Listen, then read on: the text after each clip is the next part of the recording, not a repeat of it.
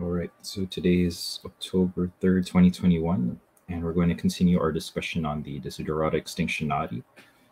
First, we'll do a roll call of all our contacts. So I have scheduled, once I get it confirmed, I'm supposed to meet with Derek Jensen on Tuesday, but I haven't heard back. I told him that you and Sophie are available to talk, but I haven't gotten a reply. So I'll send one last email to Heather, and then I'll include you, Hugh, and Sophie in the email. So if it's a go, then we'll do the conversation. But other than that, nothing else from me.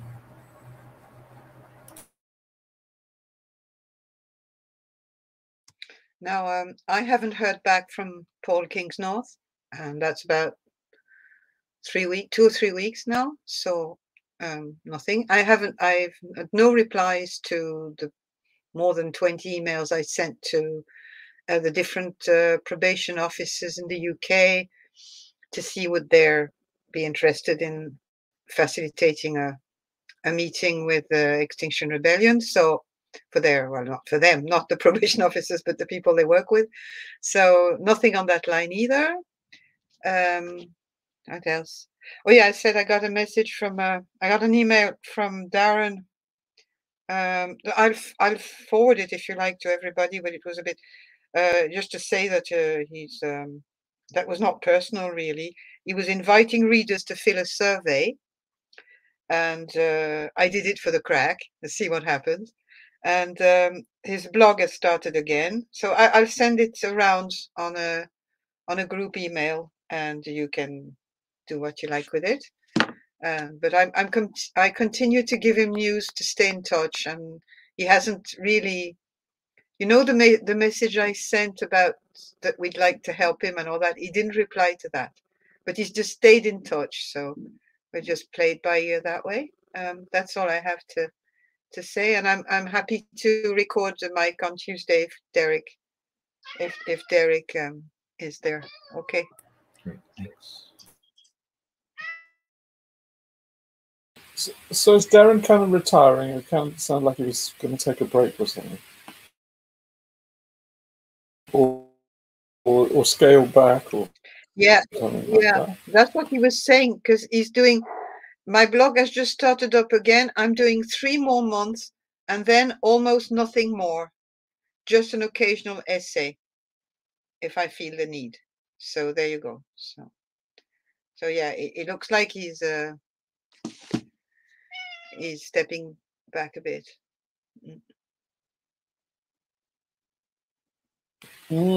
Everybody seems to be stepping back. It's terrible. We haven't heard anything from Meowwolf or any. I don't think Petra has made much progress on any of those. Allison or any of the transhumanists, anti-transhumanists. Wow, we're not making much headway. What should we do?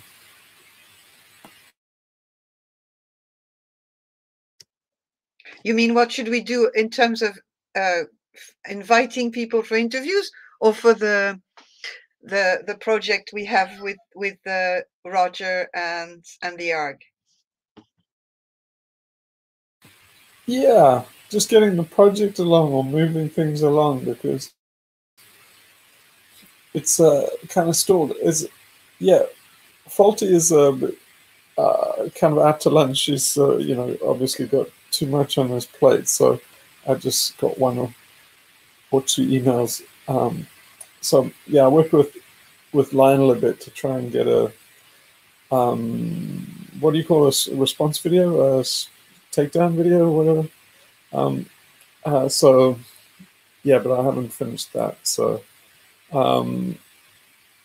yeah, I haven't heard a lot from anything. So I was just wondering, it just kind of seems really static. I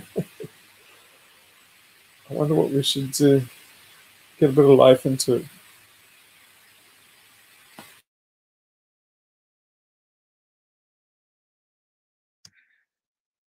Well, we are at a point where I was just talking to Mike earlier about this. We were going up until July, and then things started to stop because we didn't get positive responses from the West Coast crew who did the ARG that we liked, and we also lost touch a bit with Roger Hallam because of that Insulate Britain campaign that they were doing after you travel there. So we've been about 2 months really with yeah. Do we have to go to another direction, looking for art directors? Do we have to do some ourselves? Do we have to stop relying on that ARG that's pre-existing and revive the one that you started?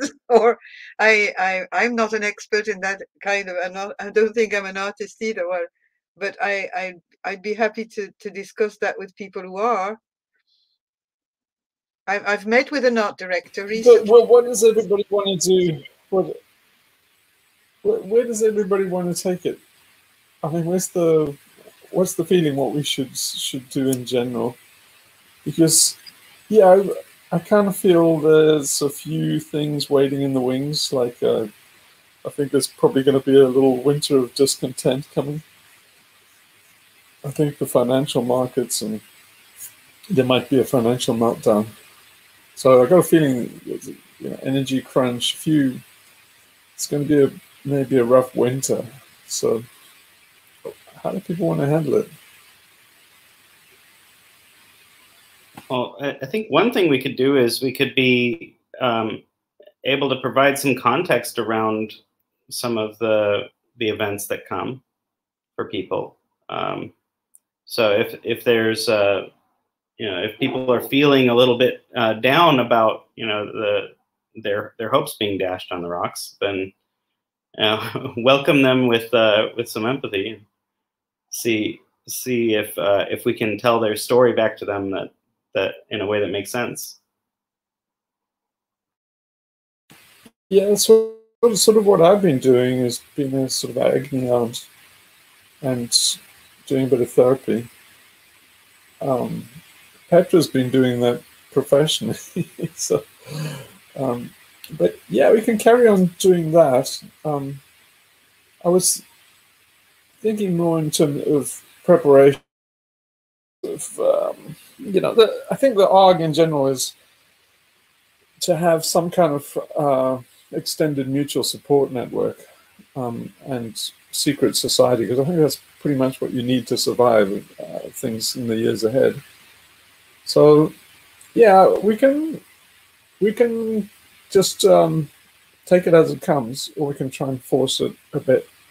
But yeah, the pressure, I feel that the steam we've kind of lost our head of steam. I don't mind if other people are fine with it. That's fine with me. But if if everybody has some grand ambitions to save the world or something, we should do that.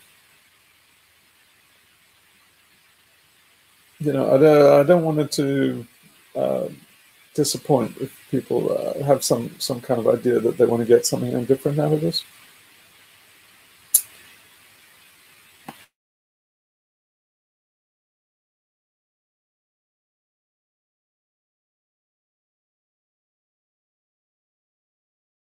I mean, is it okay what we're doing and the pace and everything like that, or does anybody want to change anything?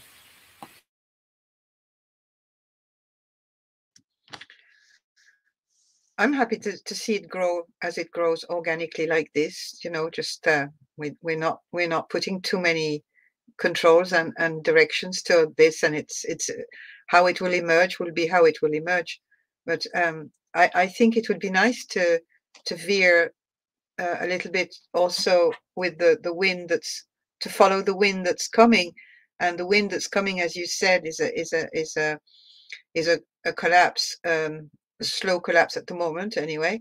And as Ryan said, the narrative that we're giving of this the way we're reading this crisis is providing certainly support. I've heard some people telling that this is an oasis of sanity. I got a message from someone who said that. I mean, so that is also that provides a really good place for some people. But other than that, I still think that the ARG is a fantastic idea for activists, and I think that we must not let that go, because it's I'm really personally really attached to the idea of getting that off the ground one way or another. But I don't know in what capacity I can help in this, but I strongly feel that we should have that at the back of our mind all the time. Yeah, okay, that's encouraging. So, yeah, I think we can carry on just building the egregore slowly, and like-minded people.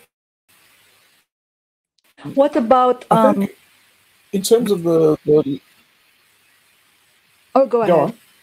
Well, no, I was gonna say the website of the Serious Institute, would that be one way of putting content out there that kind of prepares the ground for the ARG? I mean, you have a lot of content there already about the the 10 or the 12 rules and the videos, but I don't know if there's a way to also shore that up, especially because, I mean, if you think that in the future this subreddit might go away, then at least there would be more content on the website. Yeah, if anybody wants to put anything up, I mean, I haven't put stuff up for a while, but if anybody wants to put some stuff up, or me put some stuff up, I would like to write some more, and so I had a little urge to. I mean, I have been writing, about the layered brain and stuff, and I was putting those installments up on XML, but I kind of stopped that, and the reason why I stopped that was I got to sort of an awkward position where I had to break new ground, which I wasn't ready to share with people. Yeah, so that. But I would.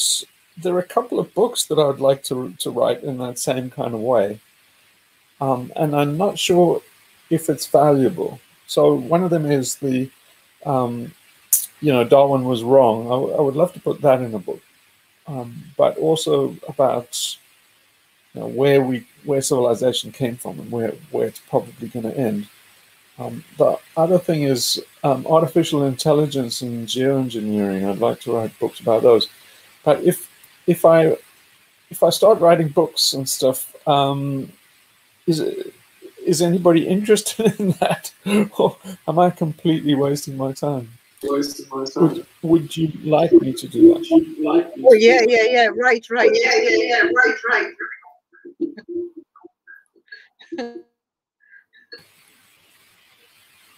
So yeah, I think Ryan's got an echo. Ryan's got two.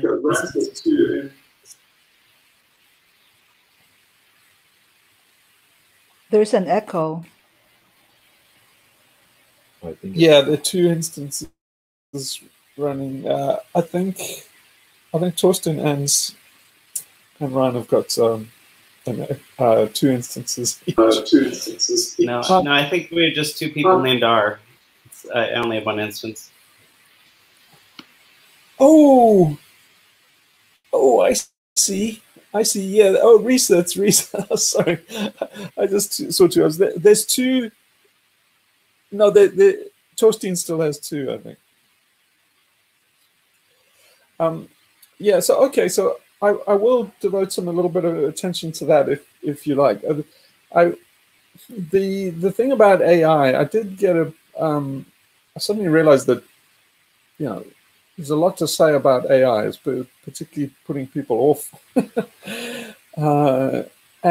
But I got to the point where I started thinking about it and formulating in my head, but I didn't get very far, because I started to realize that to make the arguments about what intelligence is and why AI isn't it, I suddenly found that, you know, either people are smart enough to see it for themselves, in which case they don't need the book, or otherwise the people that do actually need the book and are, you know, AI enthusiasts, they're kind of too stupid to see it. They're never gonna be able to see it, because they're just not smart enough.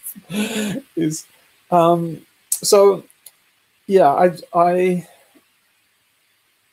yeah.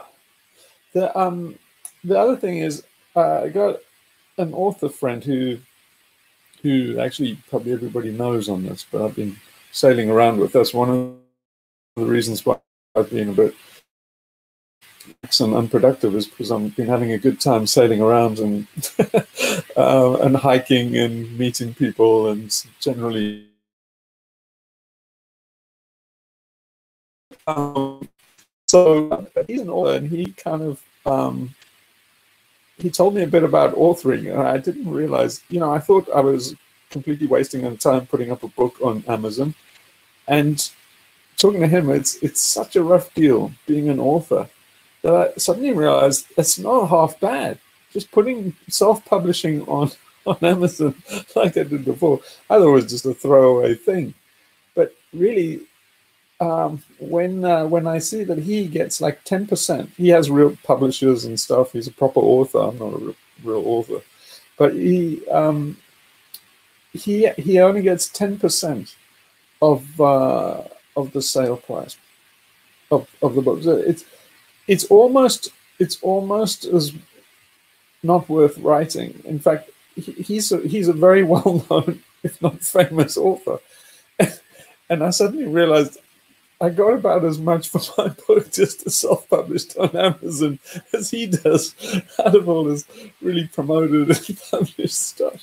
So I suddenly thought, oh, well, if that's what being an author is, I don't feel at all bad about putting books up to Amazon. So I might do that if people want to see it.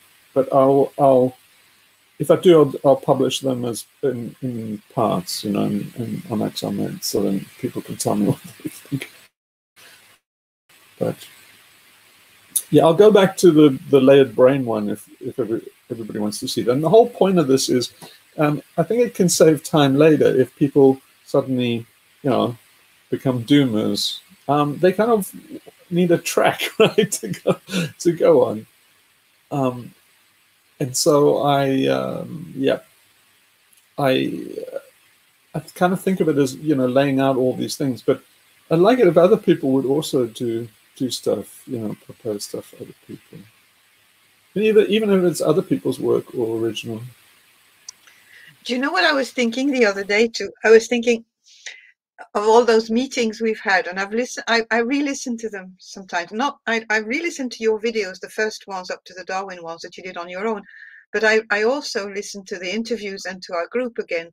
And I was thinking, these meetings and our conversations, I've got an enormous amount of material too, that if it was somehow written, or I don't know how to formulate exactly what I think, but it's got an enormous content, mostly by you, because you are the one that talks mostly in these meetings, and a lot of things that you talk about, you have written about in the few things that you have let us share.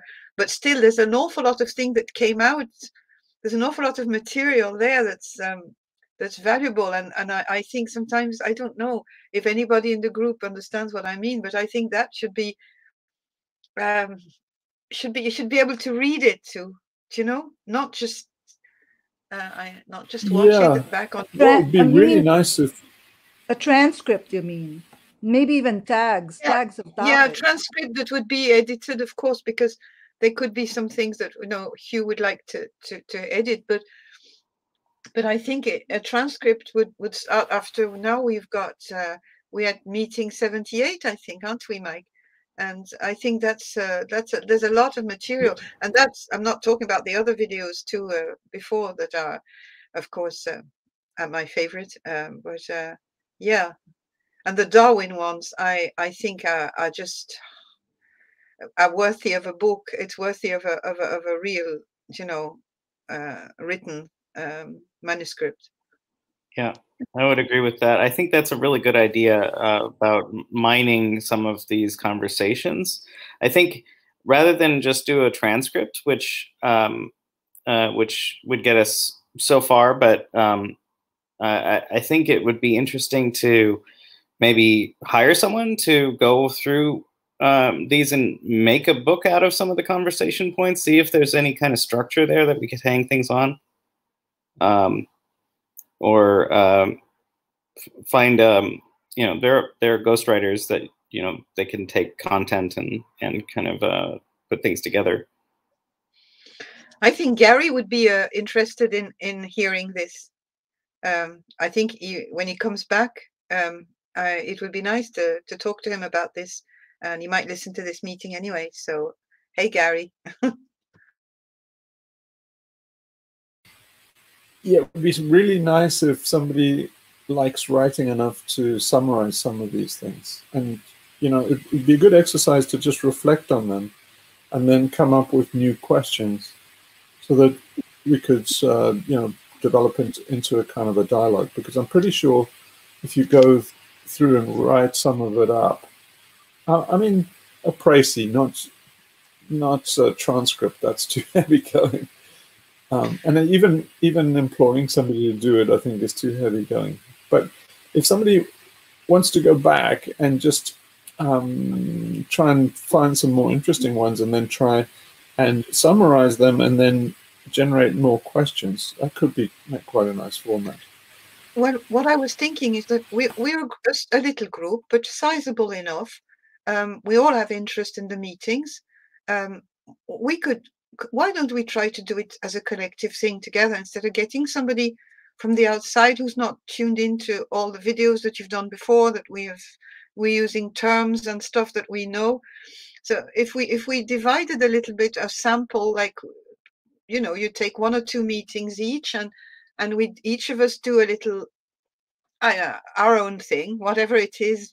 I'm not a writer, and I don't know if anybody here is, but we could just try it to see what happens, and have a little thing for this winter going that way, and then see if it works, or if it's not good, well, we can reconsider other options. Yeah, I think that'd be excellent, especially if we did it like a candlelight thing. Say that again, please, Lord Hugh.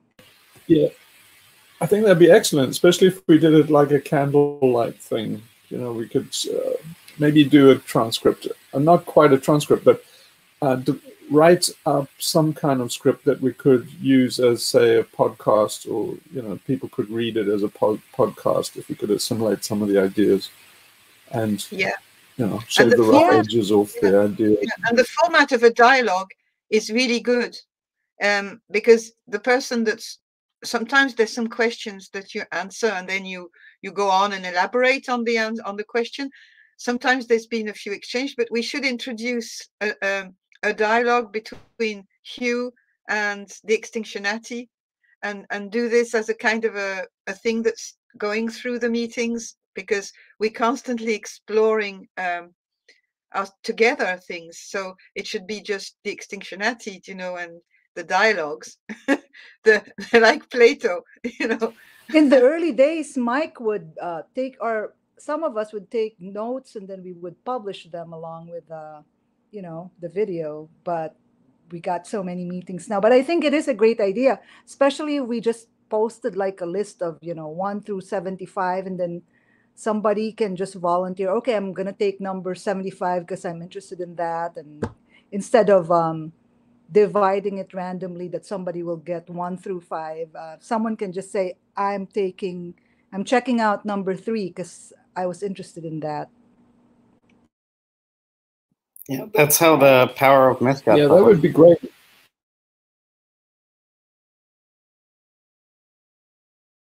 Say that again. I said that's how the Power of Myth got published. Joseph Campbell. It was an interview that they turned into a book.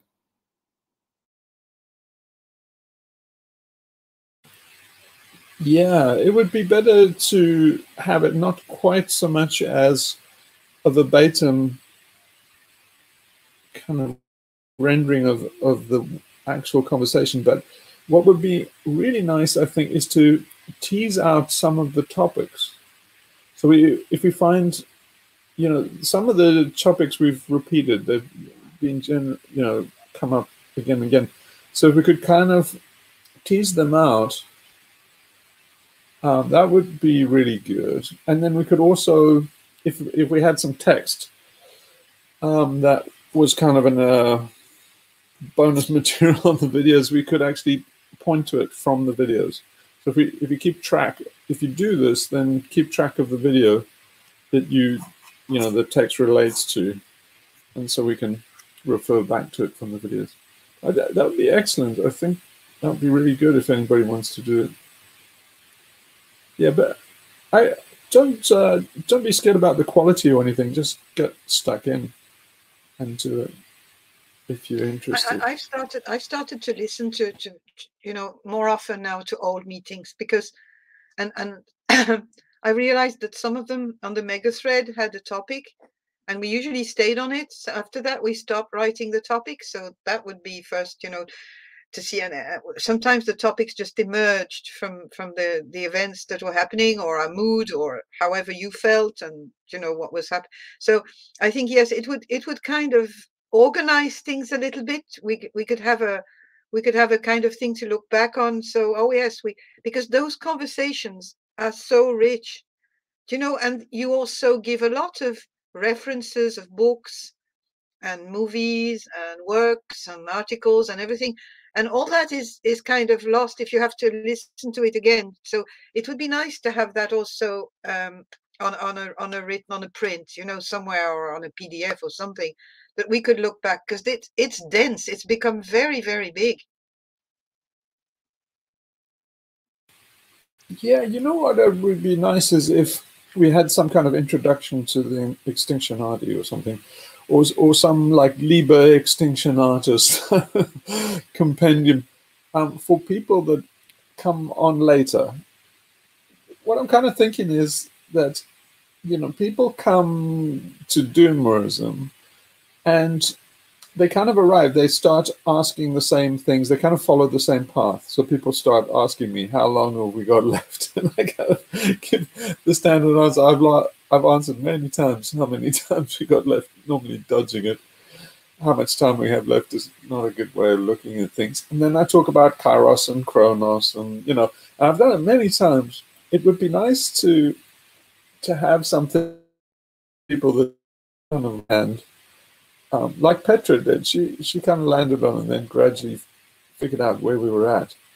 It could all be done in a book if somebody wants to do it. So wants to start writing some text would be great. I had a kind of crazy idea just now. What if it was a children's book? It's like Greta's age, young or younger. You mean Greta's children? She's 18 now. It would be good. I mean, they're coming on in spades. Yeah. I mean, that's really who it's for. I mean, isn't it? I mean, if you're just new to Doomerism, I think that it's the kids that I feel most bad about. Yeah, I hear they're really like the most disaffected folks percentage-wise about the future. Yeah, I saw this week that it said 57% of kids are doomers now. They think they have no future. They think that we're all stuffed. Don't know what the rest of them are thinking. 43%, they must be completely out to lunch. But yeah, but there are definite things to tell kids. I mean, I've been telling my kids for a while now that, you know, I tell them, you know, they get depressed and stuff. And that's what most people do is they say, oh no, we must have hope and stuff. And I say, look, you got to be happy now because it's just going to get worse. I said, the shit's going to fly. I said, in 2020, you know, I said like, oh, they're not having a good time. I said like, well, you got to learn to have a good time at a time like this because it just gets worse from here. And you think, well, you know, any psychologist will tell you that's incredibly bad advice. How can you do that? And I tell you, it's the right thing to say. Because if you tell people this is a great time, it gets worse from here. What my kids have been doing is they've been listening to me. And then they've been forcing the moment. They've been going and doing adventurous things. And, you know, my son goes completely out of his comfort zone now. And he keeps on coming back and saying, I'm having a fabulous time. And he's really living. But it's only because I'm telling him he's got no future that he's starting to really enjoy the present. So it's kind of reverse psychology, but it's, you know, psychologists don't do that. And I think we should. We should, you see, they all try and bullshit the kids, tell them we have time, and we have hope, and the solutions, and say, no, you know, it's far better to tell kids, you are absolutely screwed. You better start living for the moment, and you better live your best life starting now, because next year is going to be much shitter than this year, and the year after is going to be much shittier than that. So, you know, but it ain't that bad now. You see, that's the thing about these kids being doomers, is they're being doomers way ahead of time. They're not even suffering much. I mean, all we've had is a little pandemic, but you know, they're not really suffering, you know, genuine hardship. I mean, a bit of lockdown, you know, a bit of this and that, but it's not the real shit. It's like 1% of the real shit that's coming. So there's plenty to enjoy now. There's plenty you can find happiness, exhilaration, just the idea of theatre. There's just the joy and adventure of life. You can start getting people into that. And but what you could tap into also is the joy and adventure of stepping outside this stupid system planned for the young people, this life of slave, this future of career and retirement and death. And I think if ever we have to reach out to the youth, it's showing them that, listen, guys, there's another thing that can be written now for you, you know? It doesn't, and what is doom really is what we were preparing for, what you thought was reality. That was real doom. What we have now is another quality of doom that's based on reality, but also on exciting stuff. And, you know, just dig into the example people out of upside down in Lebanon at the moment. I mean, in Lebanon, there's collapse full time, like it's just continuous. The Middle East, lots of we're saying that the young are not getting it hard. They are. In a lot of countries, they are. And those people have a lot to tell us about what's going on at the moment. Yeah, people are suffering psychological angst, but they're not really suffering any physical deprivation yet. And so, yeah, I think that there's huge scope for them to enjoy what they've got today, because there is some, and the damn thing is that getting them out of upside down world, you know, I keep on saying the alien cortex, there's a substitution and inversion, and everything's inverted. Everybody, you look at the news, they report stuff as bad news that's actually good news. People should actually see it. You know, it's like, oh, the system's collapsing. It's like, that's fucking good news. You know, it's like, oh, we won't be able to have a career and retirement and stuff. It's like, that's overrated. You're just being freed from that curse that, you know, the future, you know, generations used to have. That they used to have to go to college and then be condemned to a cubicle and then try and, you know, get a pension so that they could spend their golden years, which was only about 5, just doing something nice. You say, you're freed from all that shit. Now, when people tell you, oh, you've got to go to college, otherwise you'll never get a good job, you can tell them, there are no such thing as a good job. The whole planet's going in flames. This whole civilization's coming down. We don't give a shit about a good job or a pension or retirement. And then, you know, suddenly that's very liberating. It's good news. Yeah, it's funny that the Bible is really apocalyptic, right? It is a doom occult, but the gospel actually means good news. Gospel actually means good news. And so, yeah, saying, oh, you know, here's the good news. We're all screwed. But it is true. Yeah.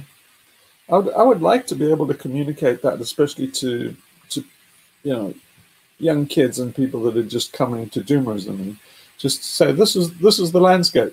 Every time there's a thing that says, oh, you know, there's an energy crunch and an energy crisis, no one can drive around and say, yeah, we call that great news. Everybody else starts slitting their wrists. We thought it great. Yeah.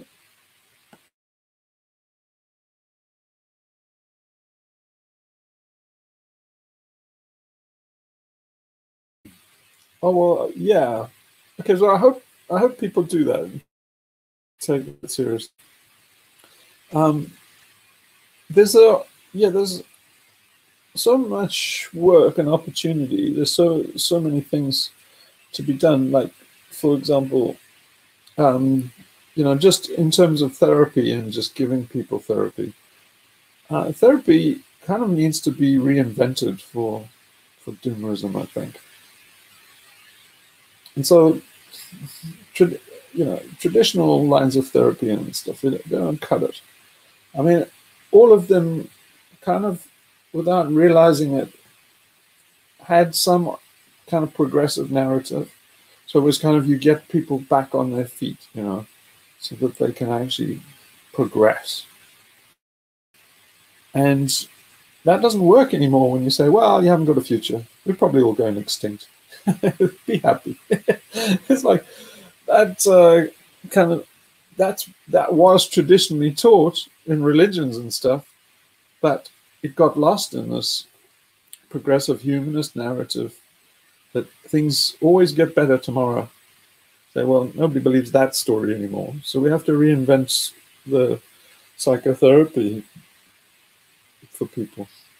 I think another aspect there that doesn't work anymore, or there's at least a remnant of it in our culture, is the this humanist, everyone is a special and amazing person, and you know, it puts a lot of burden on our shoulders that we're supposed to, you know, save the world ourselves, and it's on our shoulders and these kind of things. And you know, one thing that helped me through the last week a little bit was I just kind of broke down and realized that I don't really matter that much, like in the grand scope of things. And that, you know, as much as I care about things, there's things move so quickly that I can't change them all. And to just kind of let go of that that burden, and of my ego and wanting to be the, you know, to fix the world, and be a champion for it. Sometimes that can be kind of heavy, and I'm still kind of wrestling with it to figure out, you know, how I'm feeling about it long term. But it helped for a little while, at least, to stop thinking that I mattered so much. Yeah, I had a conversation about free will and whether we actually do have free will. And to me, the answer is it's kind of a non-question. It's a question founded on bad premises, and it's part of the problem with it is it assumes that you know who this you is that has free will. And that was so part and parcel of humanism and the Enlightenment, that is this concept of the individual. I think it's on very, very shaky ground, because it really helps to actually ask yourself those kind of questions and say, you know, do we have free will? And then say, well, who would it be? And when you get down to it, you can see they actually put some figures on it and stuff. So, for example, you know, the rate that you can think, the amount of sense coming into your brain it's about 100 meg or something. You know, it's about an internet connection's worth of sense perception. The stuff that you're saying going out is like 60 words a minute speaking, way less than that writing. And you know, we get so caught up into this idea of personalities and this thing of individuality that we forget that it's just an atom, really. So I mean, for example, like, you know, people say like, oh, Hitler did this and Hitler invaded Europe and stuff, and it's like, just think about it. In a year, you've only got 365 days. You could, you know, even if you worked 14-hour days, how many words can you actually speak? How many words do you think Hitler actually spoke in a day? It's probably not that many. You know, if you actually put it, if you actually did it like a court case and had a stenographer that was actually writing word for word what he actually said, you would come out with very little. I mean, you would come out with maybe a binder full in a year. And you think, you know, well, Hitler invaded Russia. It's like, it can't be Hitler invaded Russia, because it's only a binder full of information that's coming, you know, he's communicating to the world, and about an internet's connection coming in. And I mean that in terms of audiovisual content and that your senses pick up. So with such a tiny, narrow tube, when you think of what went into the invasion of Russia and the millions of people, and each one of them had their own story and their own dialogues and their own thing they said. And so it's almost absurd to say that Hitler had anything to do with it at all. But there's this, what really is it becomes a focus that everybody agrees that there is a focus, but it is the idea of Hitler, the individual, that everybody's responding to as they invade Russia and they do Operation Barbarossa. But it's done on a phenomenally huge case. Just imagine all the Panzer tanks, and every rivet was put in there by somebody giving their attention to it. Every drop of oil was got from somebody in this long chain. But it's you know, an ant colony doesn't even begin to give it justice. It's just a field of atoms. And every atom just believes that there is a Hitler atom that's directing this whole maelstrom. And that's why it actually works. But that actual Hitler atom is pretty much a fiction. And it really, I think, is helpful if we think of us in those ways. So, you know, you can become a phenomena like Jordan Peterson did, and now his life is completely fucked up. And he says, you know, he's basically a basket case now because he's famous. But it's, I think what really puts people in hospital and stuff is that they're not really prepared for this roller coaster of, you know, when the difference between the reality of what an individual is, which is almost nothing, and then what famous people get made into by this huge universal mind. So, you know, so Jordan Peterson became an icon of reference that everybody, you know, the society used for its destination. But he's not directing where it goes. It's just they just integrating the little drip feed of information that comes out of him, and so he has a preferential input and influence into this egregore of a Jordan Peterson character. So he has more influence than most people on this idea of Jordan Peterson. But he's not really the Jordan Peterson. So, you know, is the famous guy and is the nexus point of all this kind of behavior, all this dynamic behavior is swirling around this one nexus. And it's not the actual physical guy who lives somewhere in Canada. It's the idea of that guy that everybody is revolving around. So it really helps, I think, to actually think of yourself in that way and get out of this abominable idea of this atomic, important, or almost godhead of an individual, because it just doesn't work. This idea, humanist idea that humans are so damned important, and we all, every one of us matters. It was perfectly summed up in that the Disney movie The Incredibles, when the guy says, the mom says, oh, we're all special, and then the kid Dash there says, so that's just another way of saying, if everyone's special, then no one's special.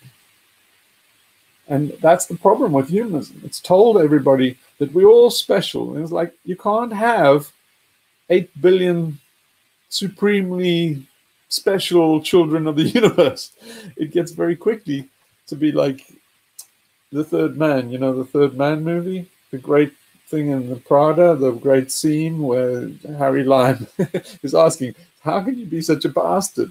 Well, he's asking Harry Lime, the protagonist is asking Harry Lime, how can you be such a bastard, in essence? And Orson Welles' character there, Harry Lime, he says, just look down there in the Prata, there in the wheel, in the Ferris wheel in the Prata. He says, just look down on all those little people. They're just basically, you can barely see them. They're just ants. They're just almost atoms. And he said, like, if I gave you 20,000 for one of those little dots to disappear, he said, well, I might keep you awake a little bit, the first one, but by the second or third one, you wouldn't give a rat's ass anymore. And it's really, really healthy to swing between those ideas so that you ask yourself, if we have free will, it's like, really? These little atoms have free will down in the Prata? And then you swing back again to say, like you Harry Lime, you could take one of them out as well. So there's this strange thing where you do have power and you have zero power as well. But the more you reflect on those kind of things, the more it dissolves the idea of the individual. And it dissolves that false idea of the individual that the humanists came up with. And eventually, that humanist idea has become extremely destructive. And you can see it just in the fact, like, if you go back to what Shell Corporation did. So the Shell Corporation delayed climate change and possibly caused extinction by a brilliant PR campaign where they said, how do we stop systemic change? We just tell everybody it's all about the individual and individual change. And collectively, all our individual changes add up, which sounds logical, but it's absolute horseshit. It's like, do all the collective little things that everybody does in Auschwitz, translate to freedom? No.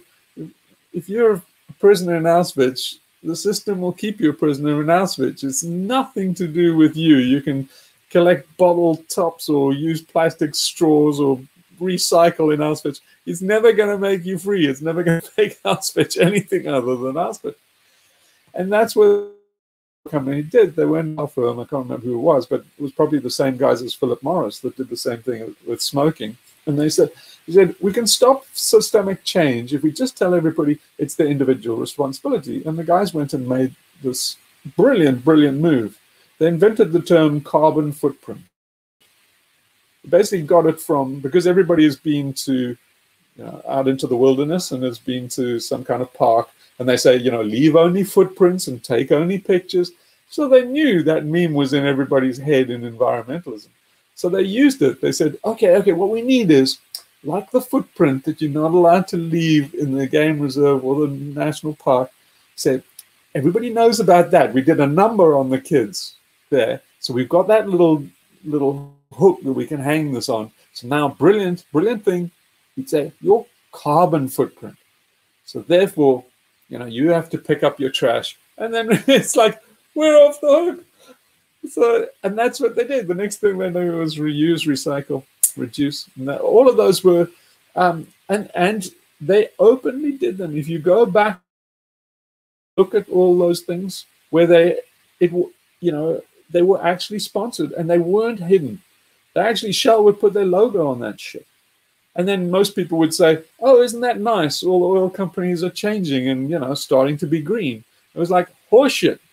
They knew damn well. The documents are all there. You can go and read. They were just heading people off for systemic change. And now people have kind of caught up with them. But they don't know where to go, because the whole schooling and everything was you know, since the Enlightenment, Home and all of those guys, and was saying, you know, that we're all these individuals, and it was a 17th century thing. But yeah, it was that that idea of the individual and the sovereign individual, and then, you know, basically said God doesn't exist, then kind of made humans into Homo Deus, as, you know, Yuval Harari says. But it said that if there's no God, then what's the next best thing? Well, it's this human imaginary idea of human individual. But then you descend into all these things like, well, then what's important? Well, maximizing the feelings of this person, good feelings, and, you know, all these ridiculous things that don't matter a shit suddenly becomes super important. You know, how somebody feels, their opinion, their voting choices, their consumer choices, these become very, very weighty and important. And it's like, how can they be weighty and important? Because you just said that collectively 8 billion of them translates to change, except that 8 billion of them is exactly the same thing. They all like non-conformists, just like everybody else. So it's saying, like, if you're such a, you see the paradox? If you're such a conformist that everybody collectively being responsible to the same ideal yields an outcome, well, then you're a fucking prisoner to this fucking ideal. So anybody, we see it with the vax now as well, is that, you know, it's a collective responsibility thing. So if you're not playing ball, then it's like, you know, a lot of pressure. I've got a lot of pressure in the last few weeks, because you know, people have this idea that it's your individual responsibility. We all do this together, and then it works out. And so, like, of course it doesn't, man. It just doesn't work that way. So anyway, that was my response. Is you really want to noodle around with that idea of individuality, and just particularly remember that it's like, you know, we're born, we do it a few years, we have a little think, and then we die. We have our little thinks, we have our little feelings, and then we die. But it's like, if you become the most famous person in the world, and you write, you know, the complete works of Shakespeare or better, it's like, doesn't amount to a pile of beans. Eventually, you know, people can't even read Shakespeare today. You can write the most brilliant thing known to man, and it has its time. Nowadays, people are learning Shakespeare. All they learn about Shakespeare in American schools these days is that Shakespeare was a anti-Semite, misogynist, racist. So, really? That's where Shakespeare is today. Well, that's the end of Shakespeare. So even if you bloody Shakespeare, you can't, you know, you can have a 500-year run with people of influence. But, you know, 500 years on this planet, what does it amount to? Yeah, I think the challenge around individuality is not just internal. I mean, it's if you look at yourself enough, you'll see that you are individual. There's plenty of divisions in you that don't cohere. But to the outside world, when you're put into a spreadsheet or a database, your identity is used against you, and that's individual. So the simplification of us all as entries in a you know, to be made legible in the way it's often simplified down into one number or one something that you can't escape from, right? Yeah, I mean, that's the paradox of dystopias, is that unless you actually have a number, like an identity number, like all these states want to put an identity number in you, like in Auschwitz or South Africa, you have a passbook with an identity number. And if you're in the military, you have to. So it's like, unless you have an identity number, then you don't exist. But if you have an identity number, then you also don't exist, because then you're just a number. So it's like, in what sense does the individual exist? And it's like, well, it's a temporary assemblage. Yeah, but I think the problem there is that to be treated as a number is, you know, in one sense, it's gotten a lot worse because of technique and technology, because this is where I think the real threat from AI is that there's a lot of data that are being collected that even if they are not being leveraged correctly or effectively now, you know, that data is just sitting there waiting to be used to, you know, make us more than a number to the system, to identify areas of who we are that may not be fully tracked yet, but will be in the future, and or maybe they already are. And those are things that have real impact on our ability to have autonomy in our lives. And I think that there's a video by the Hated One that recently came out. I think it shows that even outside of China, where there's the, you know, the what's it called, the citizen score thing. There are like 7 different social credit score. Social credit score. Yeah, there are 7 of those in the U.S. and in the Western markets. They're not unified into one, but there's a health score and there's a consumer score, and there's like a bunch of those that are used to determine our lives. And you know, there's also like we're still living in somewhat of a paper identification world, but there's technologies come out like the Cardano cryptocurrency just partnered with one of the biggest know your customer anti-money laundering agency there is, to replace a lot of those things. So if you wanted to engage in a smart contract, you know, crypto economics things, you know, it doesn't matter if you get a second passport somewhere. Like, you still can't use those services unless you're, you know, digitally signed by the state in a way.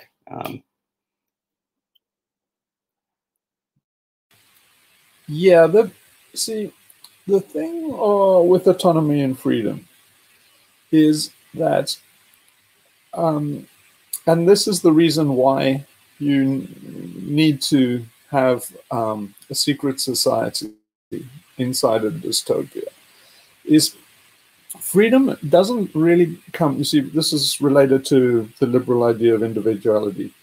Freedom doesn't come from having the citizen, the sovereign citizen. So in other words, no one has freedom within this kind of clockwork orange. So nobody has freedom within the democratic society. And, you know, if you have a social security number and you're a taxpayer, in the industrial system, nobody has any freedom within that. So it's a delusion to say, you know, oh, the land of the free, or we're losing democracy and freedom goes with all the kind of Michael Moore kind of crap. You never had any freedom if you're actually living in one of those. But now here's the thing. You never have that freedom at that tier, and it's very limited tier. So for most of these people, their whole life is this really liberal democracy and all the systems and institutions of that liberal democracy, and they think that's life. And you hear a lot of people saying, if you're anti-civ, they say, oh, you're anti-everything. You say, no, I'm not.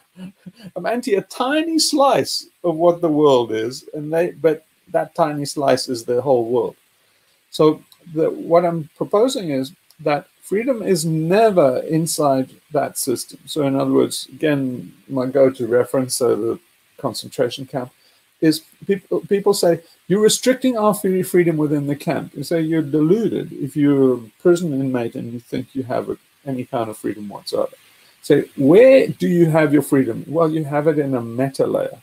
So the camp system, or the Auschwitz, or the liberal democracy or industrial system, it only has intelligence at a certain layer. And you don't, where it has intelligence, so in other words, where Chronos rules, you don't have any autonomy, and you don't really have any freedom. And so where your freedom is in the meta layer, because humans are always more intelligent than the Vogons and machines and the Chronos and the computers and the AI. AI is super dumb and always will be.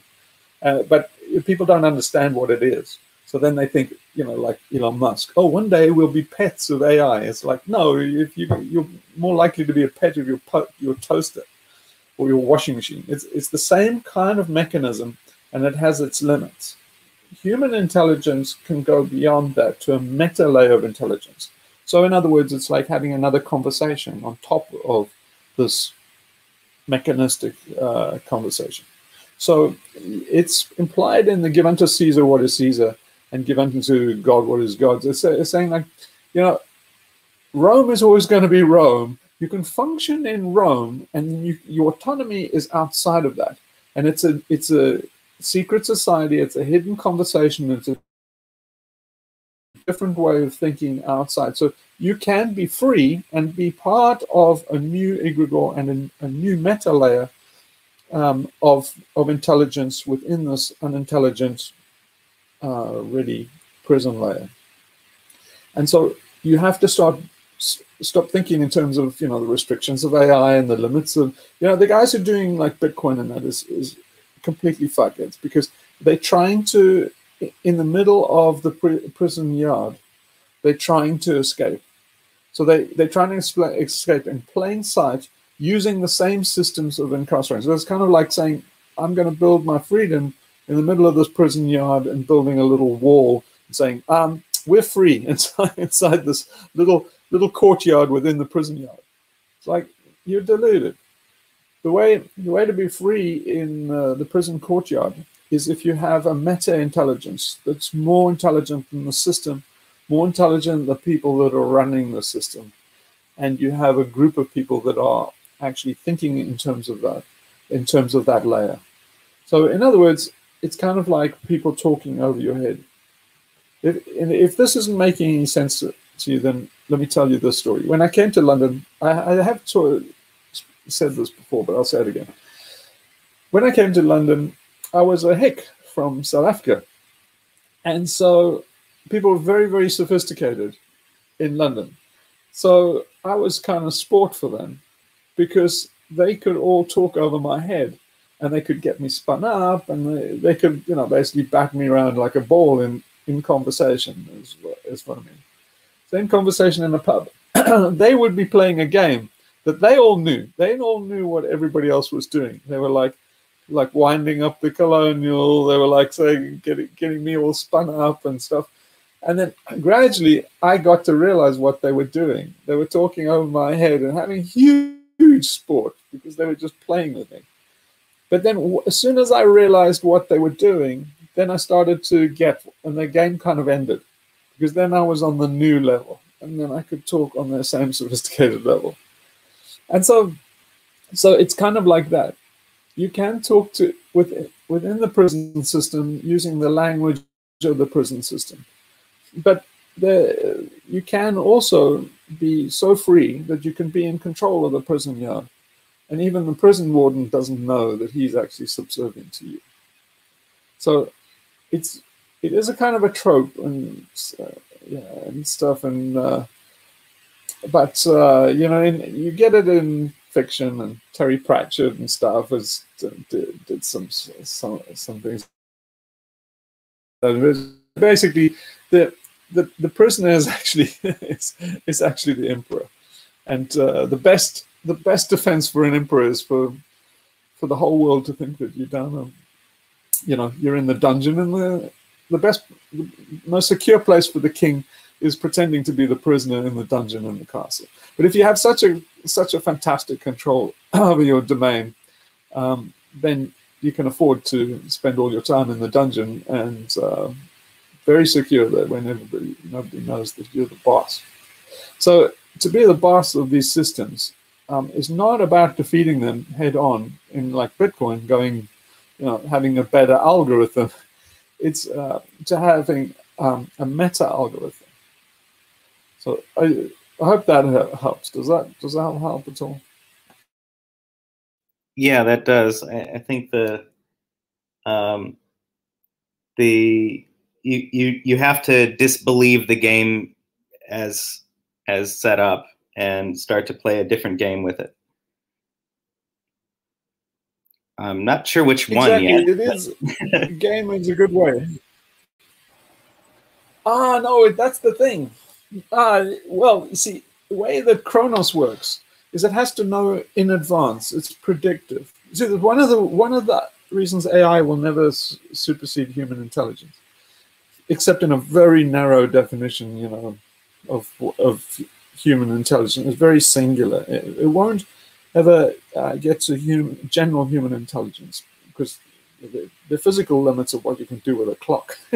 But that aside, in general, a good way of thinking of it is like a game, and there's always a meta game, and so often dictators are given the runaround by artists and people that parody them and mock them because they're playing a different game with the public and the public's attention.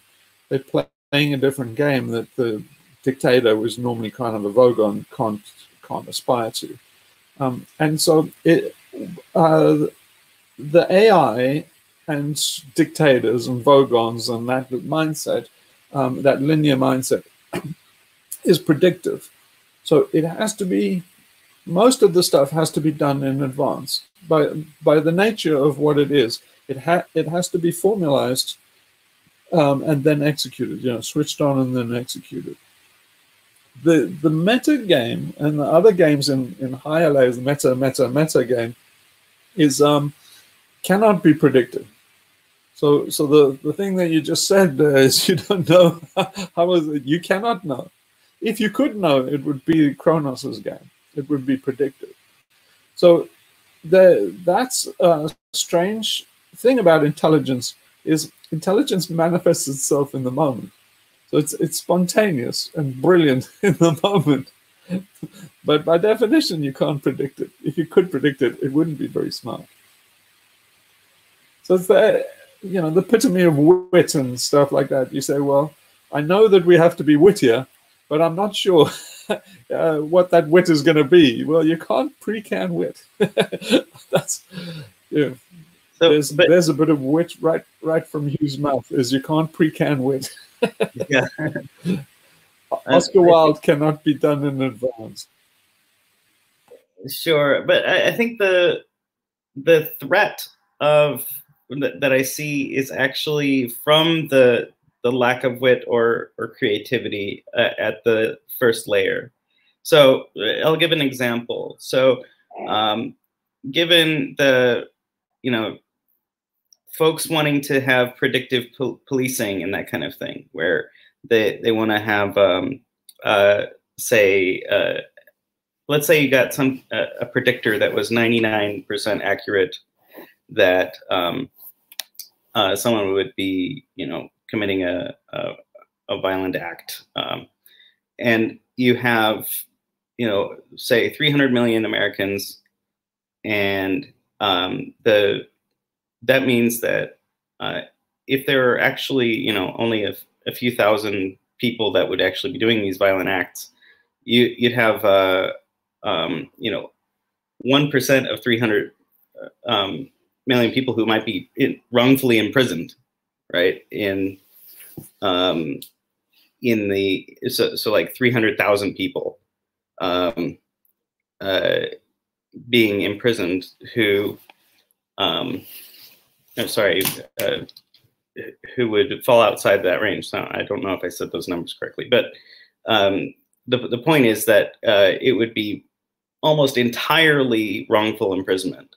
But because that statistical nuance is something that Vogons might not understand, and they might say, okay, this trial system, it's very expensive, it takes a lot of these things, but if we just hand it over to a computer, it'll be a lot easier, a lot cheaper, and we end up with massive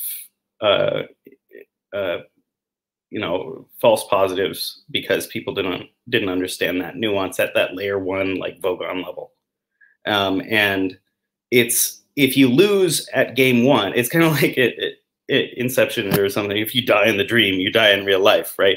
Like if you lose at layer 1, and you don't get much chance to play at that level 2. Yes, that's why you have to give unto Caesar what is Caesar's, because you can't you can't snuff yourself out at Caesar's level. So that's why I keep on saying to people is don't make these dramatic stands. Don't be a martyr, because if you go up if you go head to head with the system, it's all very dramatic and principled and stuff, but you also never get onto the meta layer because you snuffed out at that layer. So this is the supreme danger. I mean, it wouldn't be much of a game if this wasn't a danger, but this is the existential threat, is they will snuff us out. And the particular thing is geoengineering. And geoengineering, just like predictive policing, you can't do measurements that way because it's a complex system and you can't take simple measurements. So you're taking one-dimensional measurements of a complex machine, is you're going to get into so much trouble. But in doing that, these fools will destroy all the biosphere. So we have to, not martyr ourselves, but we have to get to the stage where we get around these Vogons trying to do things like geoengineering. But if they go too far down the road with geoengineering, yeah, we're baked. I think we are actually baked. I think we struck out on layer 1 already. So we're just going through the motions. But you should do that anyway, even because it's you're not entirely predictive, because it is a complex. You might get a black swan later on. So I think you can be sure on kind of a 80-20 rule that somewhere along the line we will get a massive black swan we weren't expecting. So you should carry on as if the show's not over, but I think they probably have already cooked our goose, just with geoengineering and that kind of linear thinking.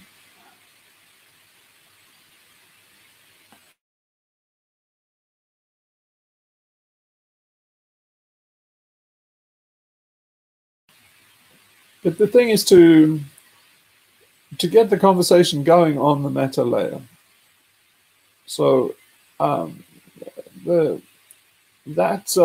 it's, if you look at, say, the intellectual dark web and those guys, is they're still inside the prison yard with prison yard thinking, and they're not on the level of people that are stepping outside of the system, creating a meta layer.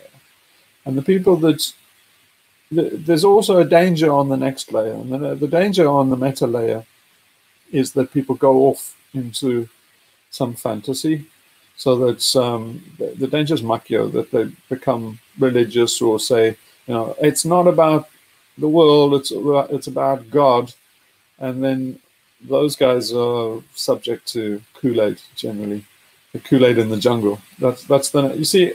Look at Jim Jones as an example. He saw the Vogon layer quite clearly, and he said, he could clearly see that you have to step out of this. He got an egregore, and he had a cult of people that had a new way of thinking, that had, Age of Aquarius and stepping into something new. But he was at his limit. He didn't know how to navigate that area, so he did two great sins. One, he didn't give unto Caesar what is Caesar, so he violated the rules of the first level. the Vogon level. And then number 2, he went off into this thing saying, you know, it's just another plane. It's just transitioning to a new existence. And well, it's not. It's dying in the jungle, and no eternal life on another plane. It's just horror in the jungle. And so, yeah, you're not out of the woods just because you're on the next layer. But I'm just saying, don't get bogged down fighting Caesar. The best way to fight Caesar is to just give Caesar his due and then start on the meta layer.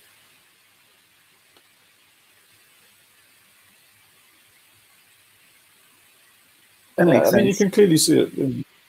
You can clearly see it. I mean, there's just in terms of cyber. Think of it in terms of a war.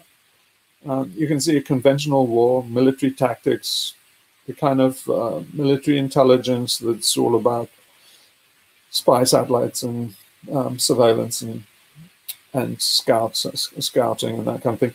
And that's conventional military thing. And you've got to fight that war. You can't just say, well, we'll ignore that. It's like, no, those guys are going to get you if you just ignore that. You have to at least meet them or beat them at that level. And then you start a new war, which is, you know, the psyops war and the psychological war. And then that, in terms of warfare, is the next layer up. But yeah, the next layer up has an infinite kind of regress, and whether you can navigate that or not is the test of intelligence. That's where real intelligence comes in. But see, in the war, when these guys, you know, they could never get to a full-on confrontational conventional war because it was too dangerous in terms of nuclear war. So they had a lot of proxy wars, and then they had this massive game of espionage. So the Cold War was largely fought psychologically. But the guys at the front lines of that psychological warfare, they would frequently go nuts because it's very hard to live in a James Bond world and be a spy without completely losing your marbles, because it's just so fucking surreal. So, yeah, I would sketch out a rough kind of thumbnail sketch of what intelligence is, and it's basically being able to survive and thrive in the surreal. There's a quote for you.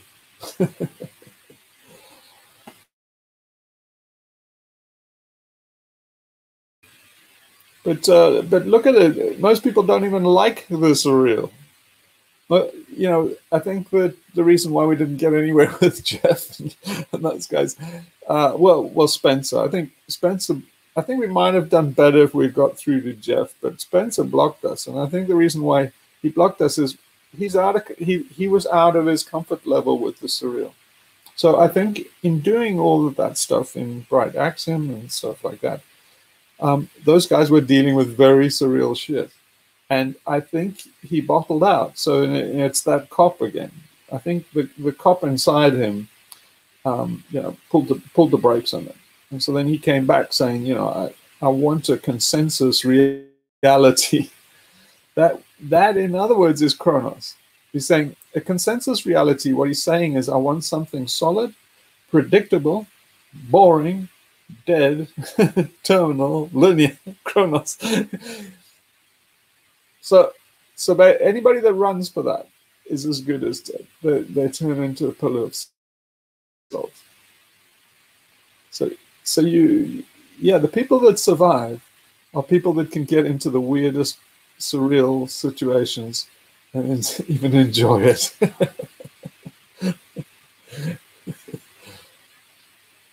But anyway, this is nothing new. They've been doing this for thousands of years in like ashrams up in the Himalayas, and if you go into a Zen ashram or a dojo, this is what they're doing. They're doing this kind of one-upmanship. So we started the conversation off with, you know, how do we, you know, is there something that we're missing on how we're reaching out to people or connecting with people? And I wonder if this part is part of it, where we have essentially a lot of surreal. Like at the beginning, we have some surreal music and these kind of things. Do you think that we should meet people a little bit closer to where they are already, rather than doing kind of a purity test of, can you handle the surreal? Yeah, that's what the ARG is. The ARG is really reaching out to them with just a little bit of mystery and then dragging them into the surreal. But you see, you can slice it a number of ways, because I think, the shit's coming.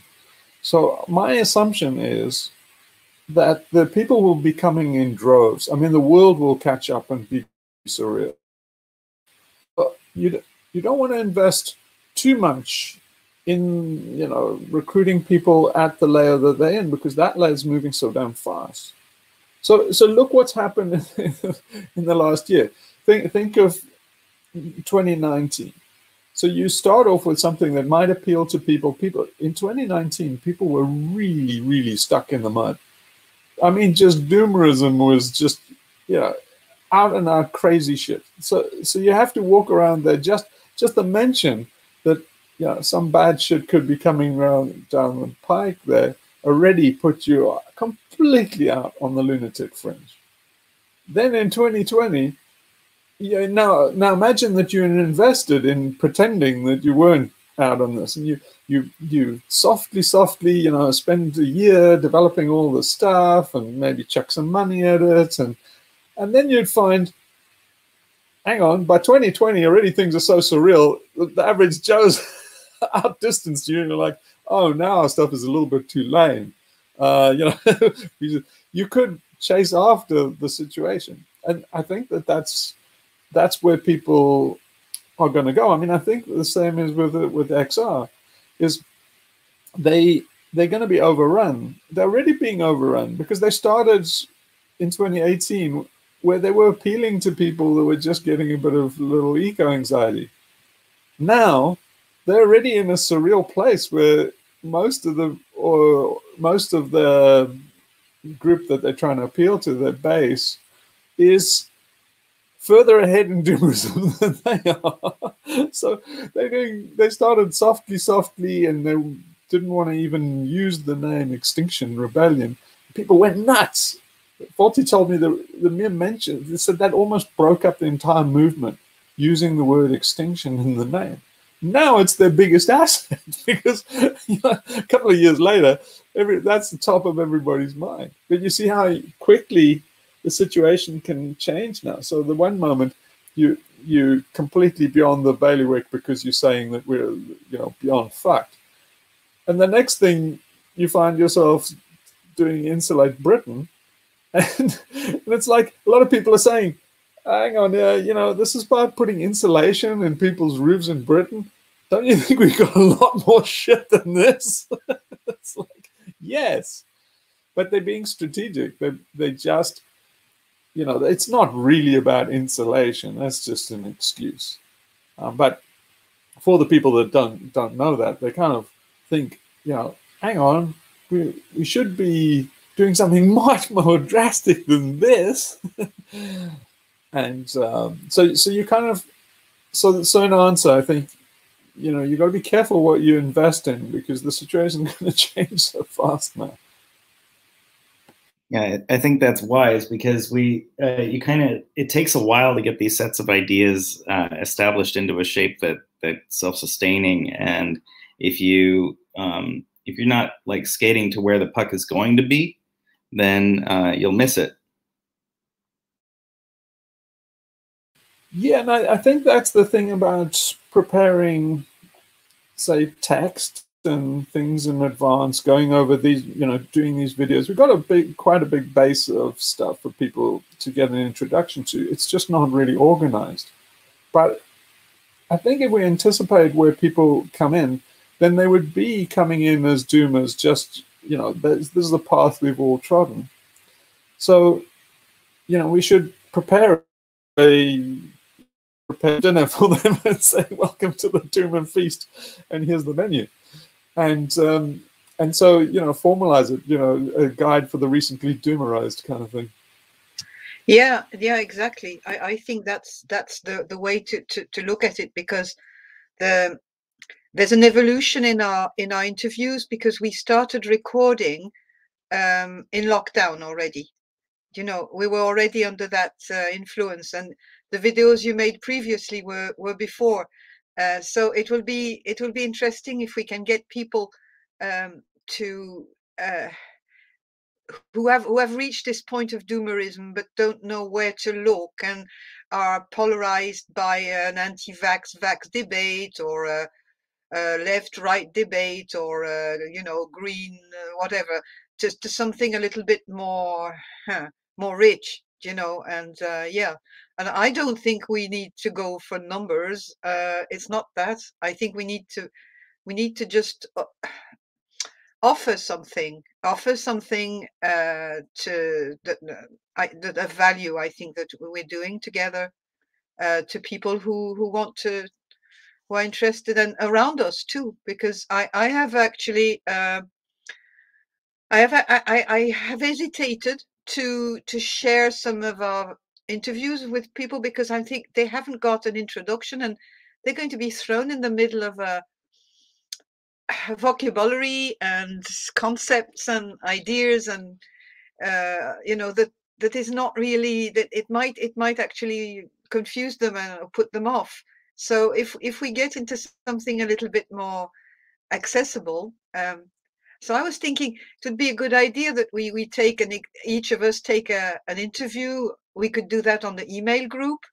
We could just decide which meeting we want to kind of work on. It wouldn't take too long, and I don't know if a lot of us are very busy, but I would say that could take a few evenings to just put together, and then we could pool the results and see where we go from there. Yeah, I like the sound of that. I think numbers are not important. It's just thinking through where the journey that we've each taken, and just try and make it easier for other people. So we've blazed a bit of a trail, and so I think we have something to offer people that are just newly arrived. I think, correct me if I'm wrong, but my assumption is that when people become doomers, they kind of confuse. The first thing is they're really pleased to find people that, you know, they're not alone. So the first thing is to say, like, okay, you're not alone. Other people have figured this out, and you're not going crazy. Oh, you probably are, but that's healthy. And then from there, I think what people want to know is how did this happen? How did we get here? Is there anything we can do about it? And you just basically have a little, it's a sedative, basically say, look, the Titanic's going down. Here, let's read this book. So we'll explain the whole thing. And then, you know, if we do our job right, by the time the Titanic goes down, they should be feeling, you know, hey, you know, it's okay, I'm cool with this. Wait, a lot of the things that I'm trying to do is to just stop people running around screaming like batshit crazy things in the final moment. Because I see that, I mean, I have this horrible sense of doom hanging over me of what people are going to do, how nuts they're going to be when they realize. And so the great thing about it is you don't have to save the whole world. You don't have to say, you know, you just let people that do come into contact with us know that, you know, there are some people that know where it's going. They know where it's, you know, they're not completely freaked out about it. And they know that other people are going to lose their heads, but you don't have to. This can be really a lot better than the experience these other bastards are going to have. But the average bastard, I think, is going to have a very, very miserable experience. And I don't think it's necessary. You can actually have a beautiful experience. You got to be careful, because you know, it can become a bit like Jem Bendell when you do deep adaptation, Jem Jones style, which is not a cool way. I think those guys are going to do a crappy situation. See, if you look closely at Jem Jones's videos, and they have recordings and stuff, actually what it was like to be in those environments. I'm not saying that Jem Jones and that is going to do metaphorical. I mean literal. These guys are on the literal path to the Kool-Aid experience. And so if you look what those Kool-Aid experiences are, you don't want to be there. You don't want to go through the jungles in Guyana. And, well, you know, I might have mentioned this before. I might have mentioned this before, but and I've been aware of this for many years. But I've been in my own little sort of corner, preparing and thinking about it. But when it came to the point in 2017, 18, that I really realized that we're really effed. You know, I really thought up until then that there might be something, and a bit at the same time as you, actually, Hugh, because you were doing your videos at the time, and you got this kind of epiphany, and I got really scared, and I got really nearly, you know, my mental health was going. So I felt the need to reach out to a few people who were thinking the same way, and I found myself on the trail of those Jem Bendell groups, and I attended a meeting with those people, and I ran because I could feel what you're saying, because they were going into, well, they were acknowledging the side of that we need to grieve, and that we need to do all these sort of, you know, whatever those bullshit stages are, but they can be useful for some people. That was fine. But what I could see at the end is that there was a kind of a, yeah, kind of a religious, cultish type of thing that was emerging, and this sort of darkness. I couldn't put words onto it. I literally left the place, and to never go back. I went to that meeting in an eco village here, where they had invited friends of Jem Bendell and his group, the Deep Adaptation Forum, and they were all. It was scary, and I think that when people start to come to terms with our fate, if they're met with these sort of people, it's just terrible. And if we can only offer to a few people another perspective, because, you know, and that's how, after that, that's when I talked to you, and I started to interact with you, and then Mike, Gary, and all the group, and I started to say, okay, that's sanity now. You know, but I really had that experience, and I can tell you, it's a lot of people could go down that way. Very many. I'm glad you feel it. I mean, for me too, it's just this indescribable feeling. It's nightmarish for me, but just the sound of Jem Bendell's voice and the writing and stuff, it just curdles my blood. I mean, I just know where they're going, and it's just so fucking creepy. And they can't see it. They think they're all being nice and positive and stuff. And it's like, dudes, don't do this, man. It's just horrible.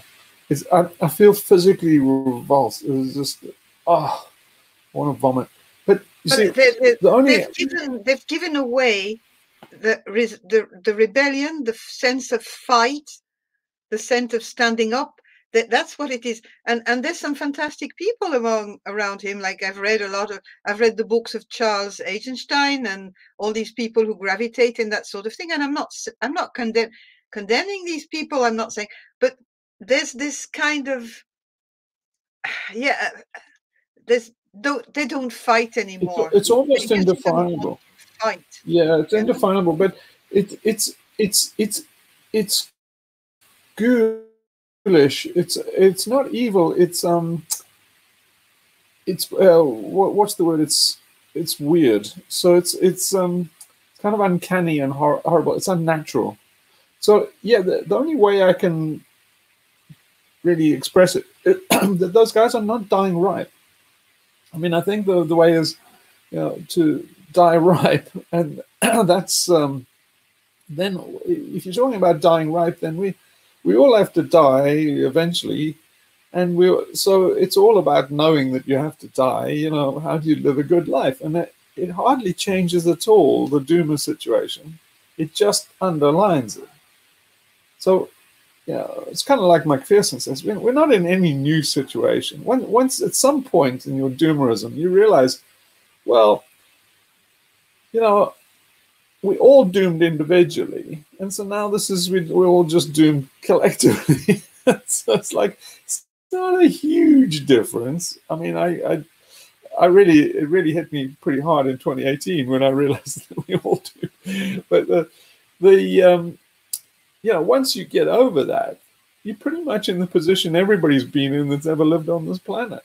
So the same rules apply. And then what those guys are doing, Jim Bandal and that's evil. And not evil, that's not the right word, but it's deviant. It's I can't think of the word that I'm grappling for, but it's horror. It's a nightmare. What those guys are doing. What's the word? What's the word? It's not.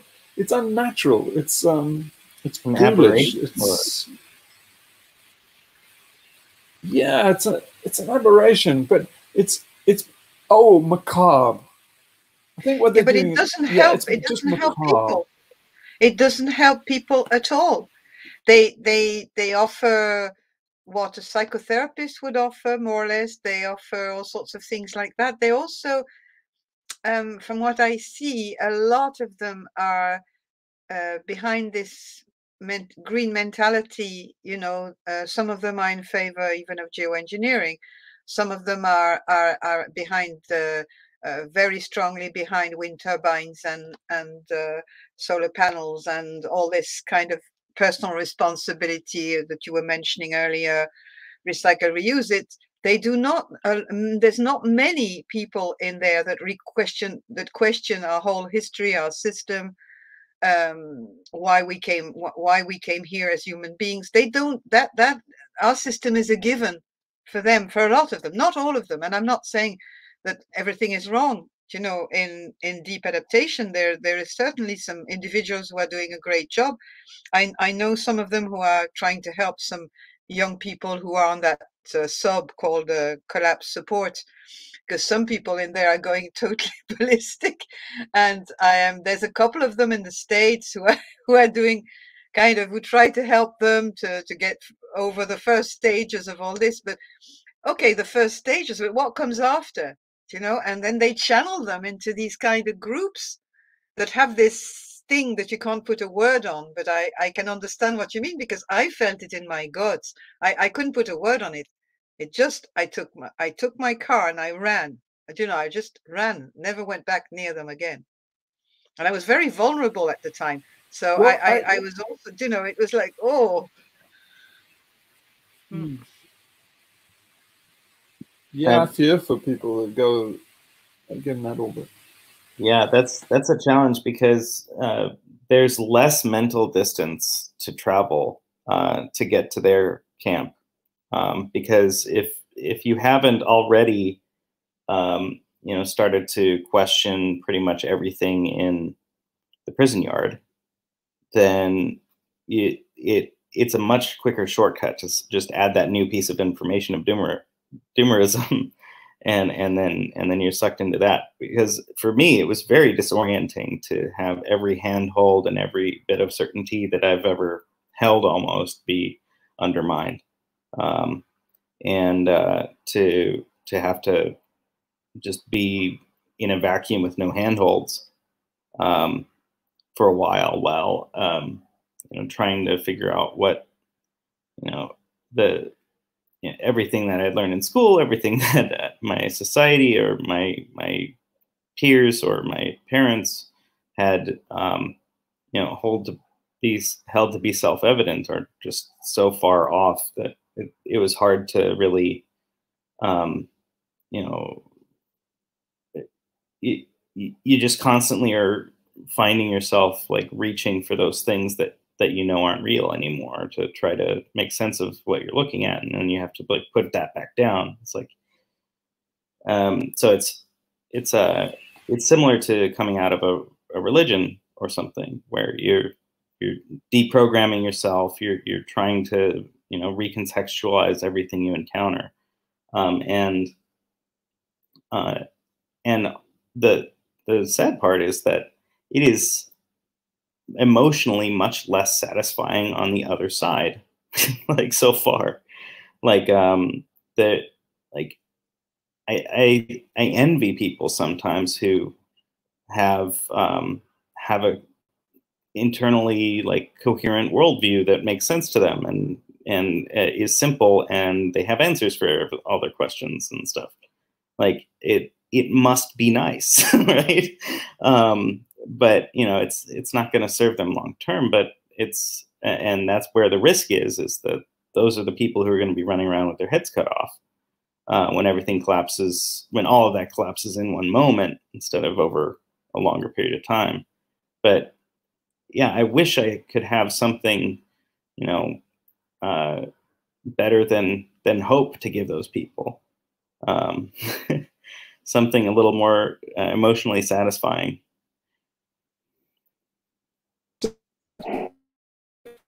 And more fun too. I mean, less. I mean, doom. Being a doomer doesn't mean that you don't have fun. You don't. You know, you don't see the joy and all that. And that's what I felt too in these circles. It was like turning into a cult of death. It was so horrible. Yeah. But they seem to be anti-life to me. So, you know, you hold on to some principles as a doom, and one of them is life. Makes you happy, and seeing the fishes and the birds and the else makes you happy. And I think that, oh, you know, these flowers will soon be gone. Oh, those birds will soon be dry. So, for Christ's sake, man.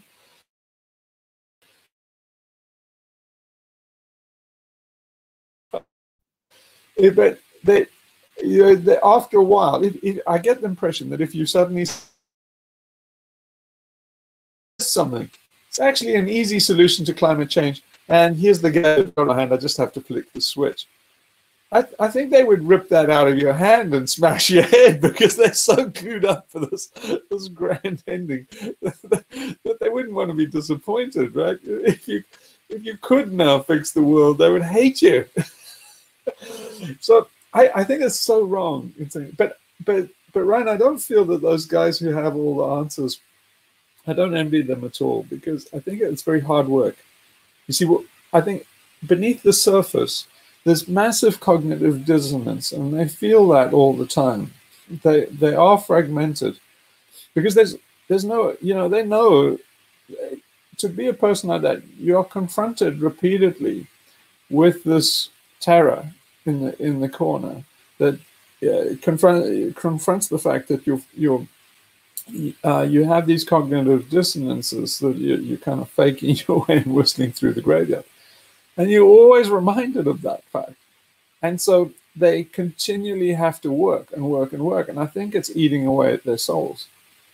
So I don't envy that at all. I think the better way is to, you know, step back and realize, you know, A, you don't have control. B, it's very complex. See, there's no answers. And you get more, once you get comfortable with that, you start to see a real beauty in them. You start to step through the looking glass and realize that it would be absolutely terrifying. Most of these things that people are talking about are absolutely horrid if you actually think them through. I mean, just think of scientists, where they think, yeah, soon we'll have a theory of everything. Science will soon be complete. It's not infinite. We'll soon know everything, and then close the book. It's like, what are you talking about? That's a horrible dead-end world. You mean everybody that, you know, went in science would be just studying history after that? And then, like, Einstein would be, you know, one of the late great guys that were just missed the final thing. And you'd have some twat like Ed Witten would be the ultimate brain of the universe that came up with a formula that unified everything in a theory of everything. It's horrible, horrible world. It's like the end of history, the end of science. And it's like, and once you realize that, you think it's fucking pleasure that you don't know, that it's a continual unfolding mystery. Then you get to a point where it's kind of like being married to this endlessly fascinating, endlessly never-ending universe. It's a completely different world, and it's healthy, it's happy, it's lively, and you celebrate each new twist and turn of life. You don't want these Terminator things like heaven.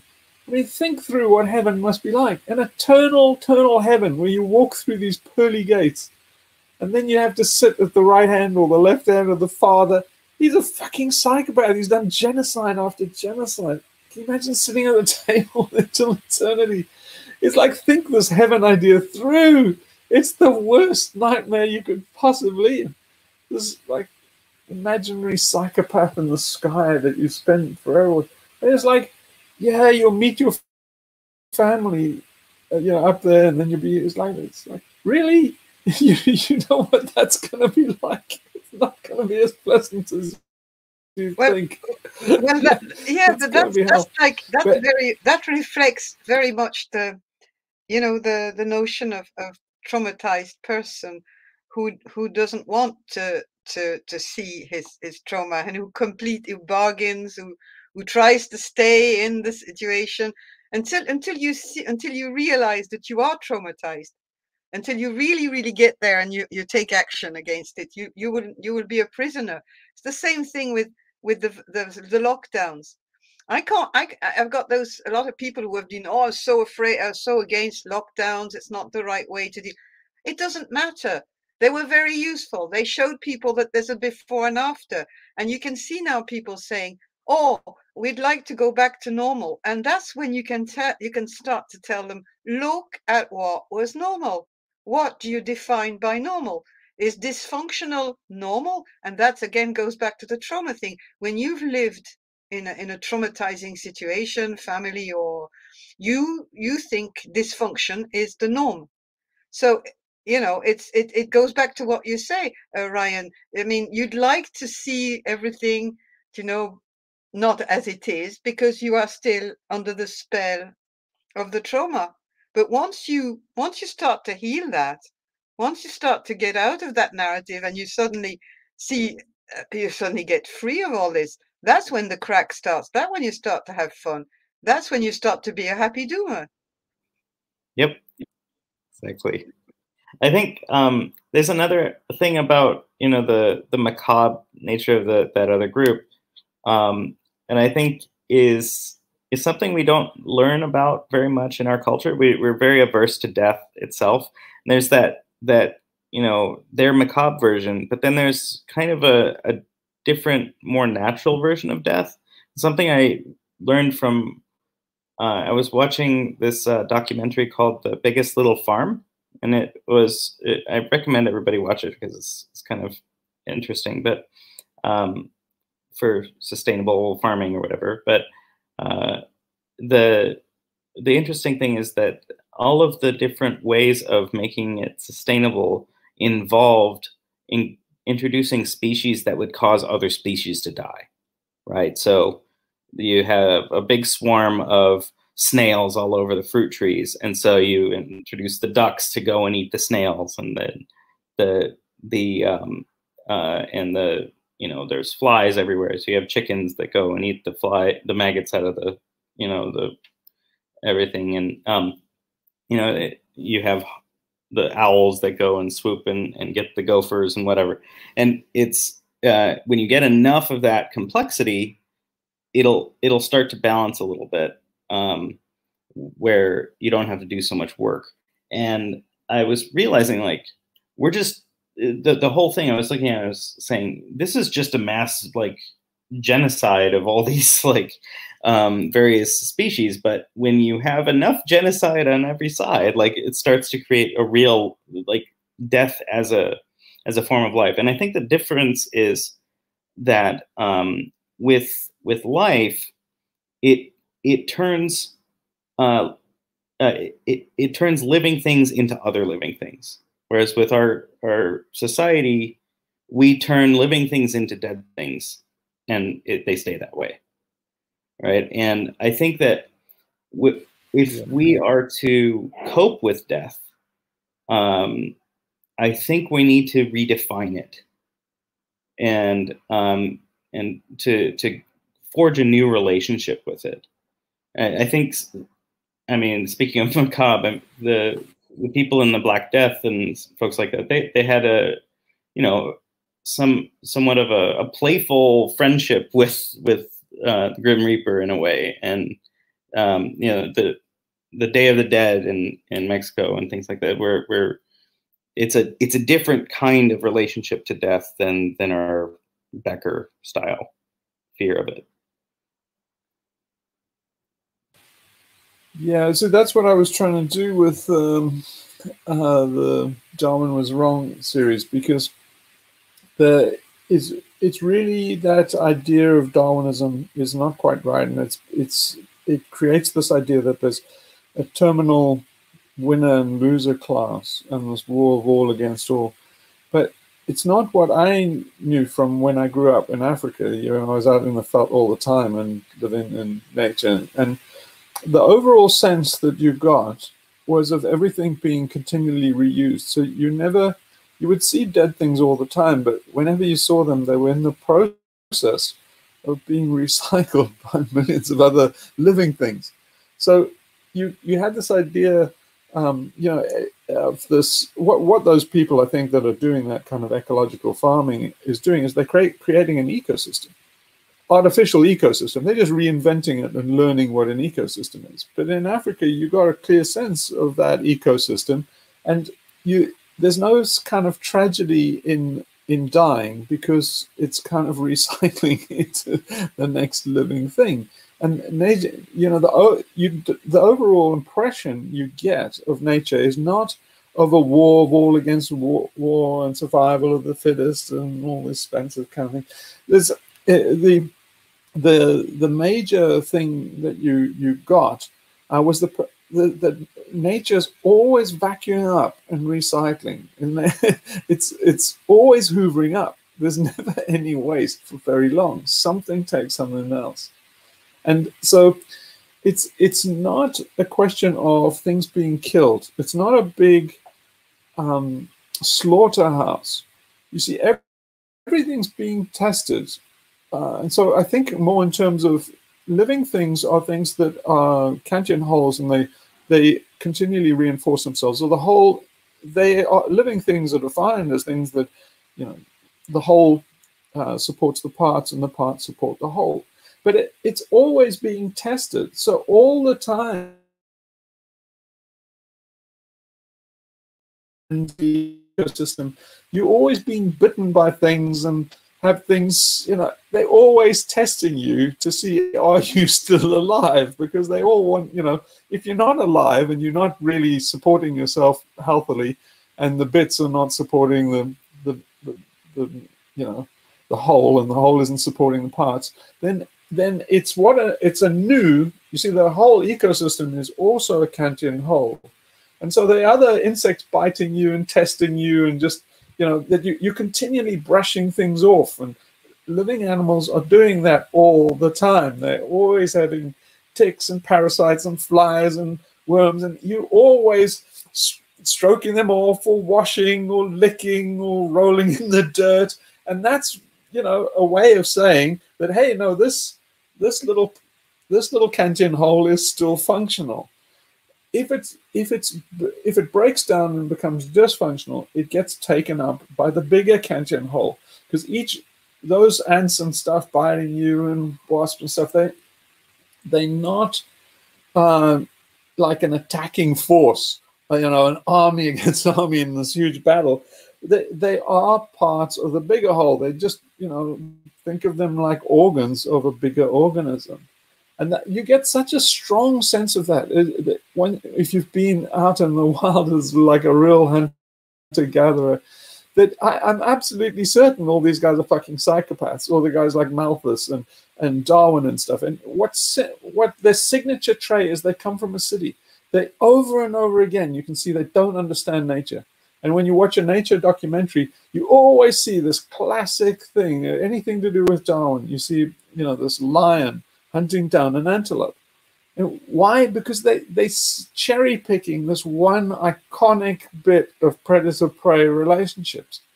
But it's it's completely bogus, because if you lived in Africa like I did, is people would go to the game reserves, obsessed with going to the bush and the game reserve and stuff, and they spend every moment of every holiday in the bush and in the game reserve and stuff.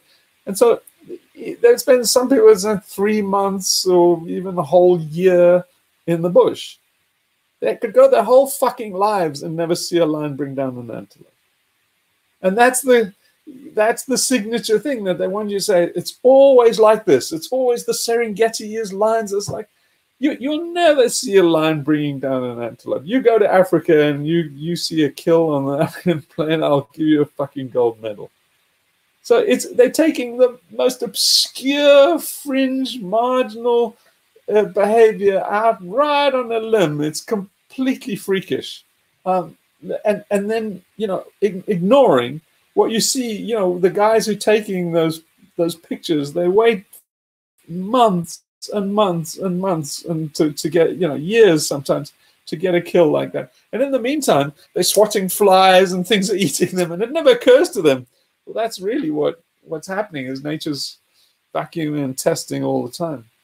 So so what I was trying to say with the Darwin thing is really reestablishing this idea of life, and the fact that we've isolated ourselves from it, so that now everybody gets cremated. You're not even allowed to go back to be worm food and get back into the system. You have to be decomposed into your constituent elements. And then, once that's sanitized and turned into ash, then, your relatives are allowed to go and sprinkle it in some garden. But, it's basically potash at that stage. They reduced you to the lowest rung of that ecosystem. So you're only really good for plant nutrients once you've been, turned into ash. But, if they put your whole body there, you would be fucking useful right up the food chain, right to the top, right to if you died and they did like a sky burial, like everybody's horrified with the sky burials at Göbekli Tepe and in Tibet and stuff. But it's like these guys you can see how they were thinking. They were thinking, well, this is not the end of you. This is, well, it was the first deviation of healthy thinking. But at very least, they were thinking that these predatory birds, scavengers, you were going back into nature. They're going off the deep end because they're thinking the birds are taking you up to some celestial realm where you'll, have eternal life, where you have rebirth. So you can see they're getting a bit fucked up on the death anxiety. But if they still have the healthy idea that, you need to be fed back into the ecosystem, and that's to be celebrated. I mean, it's nice, isn't it? A nice thought to think that your body would become useful shit for African animals. I don't know. I think it's not hard even for a Westerner to get there, is it? But it's so, to actually embalm somebody or something to make sure that they couldn't be eaten by worms, it says everything about our psychological sickness. And when I was up in the mountains in the Himalaya, I met with an old Tibetan refugee who was a healer there, and he was telling me the same thing. He said that in his country they used to bring the bodies up in the hills for the birds the dead bodies for the birds to feed on them. But not only did they do that, but afterwards they used to go up and grind the bones with stones into tiny little particles, so that it would be either used again on the little fields they had, or down and put in the water or whatever. So every part of the bodies were used. And he said, it's not like what they do. The Hindus, look at them using precious wood to burn all those bodies on the shores of the rivers, and that's such a waste. Isn't that a terrible waste? I mean, and not only that, then they had to do sati, where the wife has to jump into the fire too, otherwise her life's not worth living. It's like, what a sick fucking bunch we are. So you notice the connection. The guys in India, all of us and stuff, it's the Aryans. always comes back to the Aryans. Someone went wrong with them and their fear of death. So that's kind of what I'm writing about with the 5-layered brains thing. Aren't the Zoroastrians Aryan too, and they did sky burial? Yep. You see, but all of them are Manichaeans, and they're dualists, and they see everything in black and white. That black and white is the thing that becomes Chronos and becomes computing and becomes Leibniz's monads and zeros and ones. It's zeros and ones, black and white, yin and yang. As soon as they start thinking that way, they're getting a bit fucked up because they're oversimplifying what nature is. And then that becomes the whole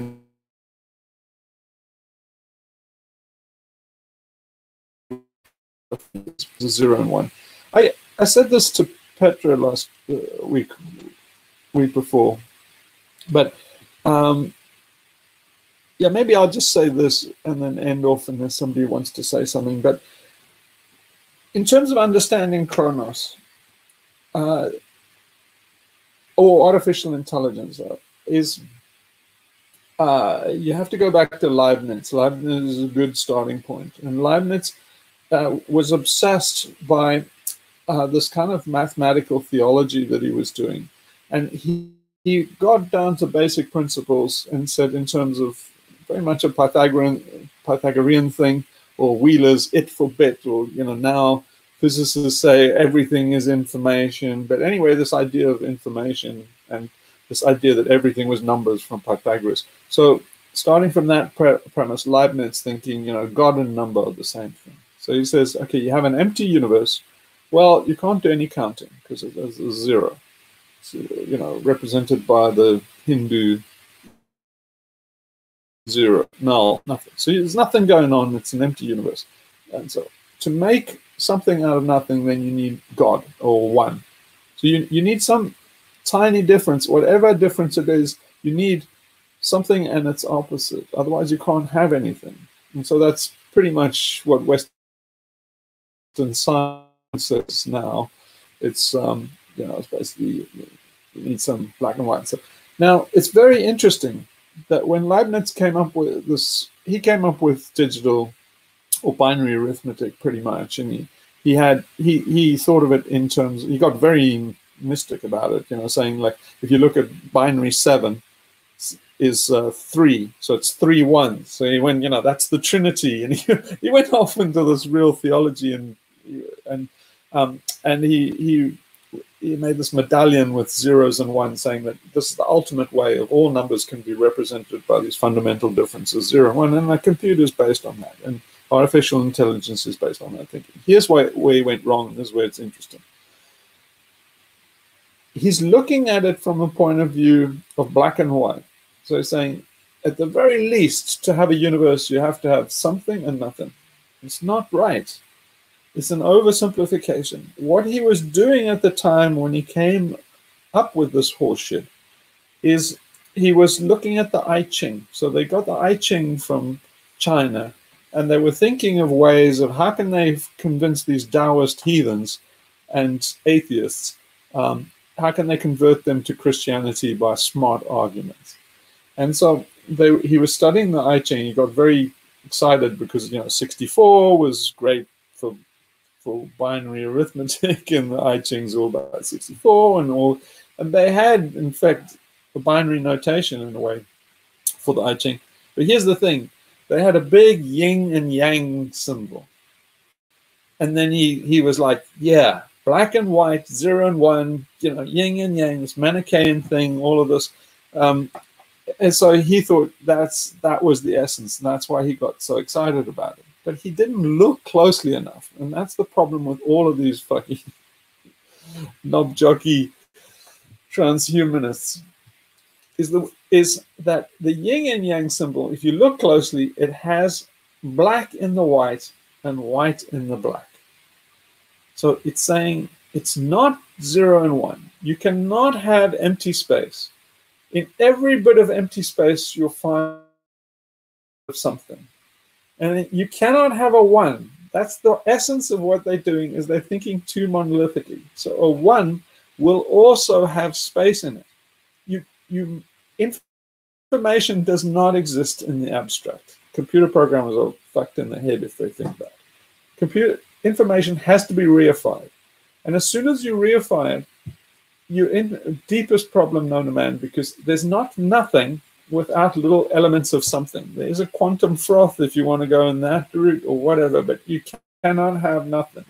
There's no vacuum. Okay? And there isn't anything that's solid 1. There isn't anything that's solid matter. It also has the elements of space in it. And that's what they said in the yin yang thing, but Leibniz missed it. But here's the thing. I think the Taoists were also wrong, because that little black spot in the white and that little white spot in the black, they missed the trick. What that is it's another yin and yang symbol. So it's in the white, it's not a black spot, it's another yin and yang. So in other words, it's involuted. It's an infinite regress. In that white spot on the black or black spot on the white, you will find that it's another yin and yang symbol. It too will have a black spot and infinite all the way down. And that's what the universe is saying.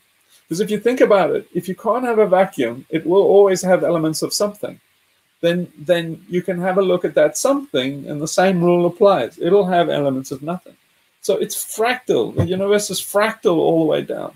So it is, the Taoists are wrong and Leibniz is wrong. And that's why AI is wrong. It's saying that things are something or nothing, 0, 1, black and white. Saying no, that they're fractal. You can't say that. And this sounds like kind of abstract and stuff. No, this is why we're going extinct. This is why there's CO2 up in the atmosphere. This is why they're going to do geoengineering, and this is why geoengineering is going to kill us. Because it's not black and white. You cannot measure things numerically. When they try and do geoengineering, they will find a measurement problem. So you cannot measure, and that's why AI isn't AI, because everybody, the human brain is squidgy fractal thing, and it'll always be able to outrun a thing that can only do this or that. Ipso facto. So a lot of people said this, man. Take a guard. All these guys said it, and nobody can fucking hear them. And so the price of the stupidity is going extinct. Anyway, anybody want to say anything else after that?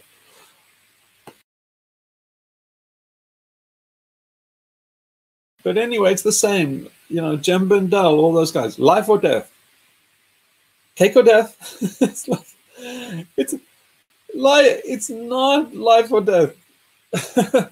If you have a look at all those dead things being eaten up by ants and worms and birds and things on it, it's like, is this thing living or dead? Neither. See, if you go and look in a forest, you say, like, we got obsessed with saying, this is a healthy forest, this is not a healthy forest, these are live trees, these are dead trees, this is when it's like, no. There was a beautiful bit of woodland just where I lived in Seattle. I'd go walking in there every lunchtime. And so in that forest, it was a real rainforest. So not a lot of people know this, but some of the last pristine rainforests in the world actually in the Northwest in America. But anyway, this was a little slice of it. And it's a fucking amazing thing, because all the trees, they have square roots. They have literally, I mean, it's like the joke out of the Disney cartoon with Donald Duck and Magic Land. They literally have square fucking roots. So you say, why? And the reason is because nobody's logging it. It is a healthy forest, right? So even the guys say, oh, when a tree falls down dead, then we can take it out. No, that's not how forests work. There are no dead trees in a forest. The reason why they have square roots is because when a log falls down, it becomes a nurse log. It's not really dead. It becomes the nursery it's literally called a nursery log. It becomes the nursery, and little seedlings fall on it. they use, you know, the chitin and the cellulose, which we call dead, and we say the phylum is alive. It's not dead. Other trees can use it, and the little seedlings put their roots down, and their roots wrap around the old log, and everybody uses all that cellulose for the new life, for the new trees. And then when, you know, the log rots away and everybody's used to it, it has square roots where the old log or the stump or whatever used to be.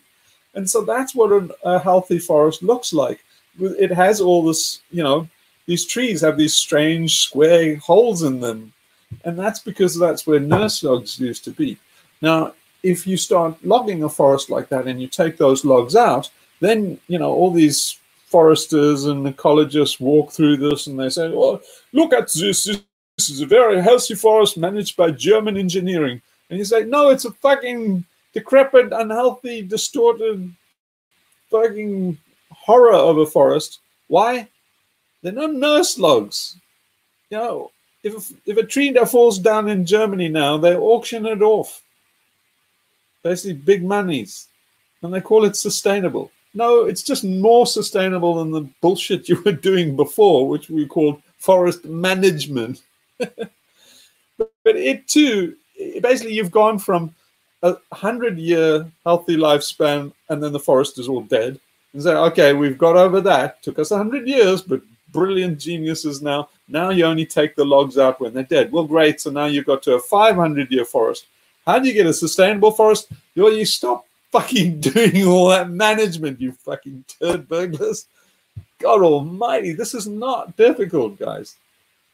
But it's difficult if you have this idea of life, death. And it's like saying that, well, anyway, that binary idea, that Manichaean idea came from the Aryans. And I think it's probably deeper than that. It goes into the genes of white people. And I think probably what it is something to do with a failed hybridization between Neanderthals and Cro-Magnons. And anyway, unless anybody has anything to say about that, then maybe we should end it there. Sorry, what did you say? It's at the end you said there's a lack of what? Because there was the transmission wasn't good. You said there's a lack of... It's probably a failed hybridization between Cro-Magnons and Neanderthals. All right. Okay. Is my guess. Because it exists in white people. It's a white people problem. Our disease of the brain that leads us to want to control, and every last second, every last molecule and electron we can't let go. It is like, yeah. But it seems like that's the essence of it. We just cannot let go. The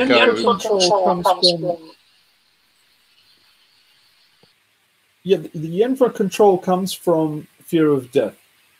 So it's like, see, if you imagine a critter getting eaten by ants in my youth in the African veldt, if you see that and it horrifies you, you think, oh, I don't want to get eaten up like that. Well, you're thinking that that thing's dead, and you're looking on that thing with a kind of Jem Bendel horror. But the healthy way to look at it is say, I want to die like that because I'm living in all those little other animals. In a way, I'm giving life to them and living through them. Yes. But you can't get to that thought if you're scared of death. Yeah, it's that city thing again. It's our divorce from nature. It's fatal. But we can't just say, oh, we need to heal it and go back to, you know, heal the connection to nature and stuff. It doesn't cut it until you get over that psychology of death. So once you're not scared of death, then you're not scared of nature anymore, and that heals the connection. But what all these people are running around doing, saying is, we must get back to nature. It's more this kind of binary thinking. In nature, out of nature. It's like, you're really not out of nature, even in a city. You're just in a shitty part of nature. The ecosystem is still in the city. There's still pigeons and rats and cats and shit like that. It's just a very shitty part of an ecosystem. So, yeah, we don't have to get back to nature and stuff. We just have to heal the psychology.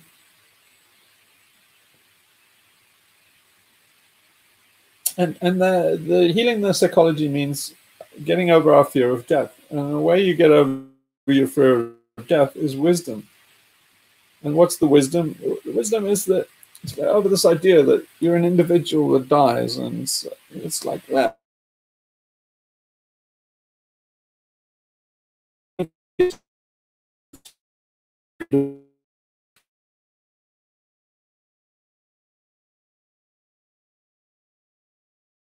And lives through all, and we're just one of them.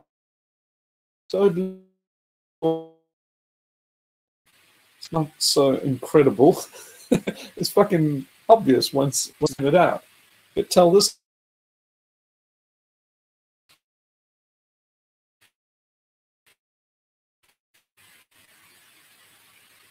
Yeah, I hope you feel.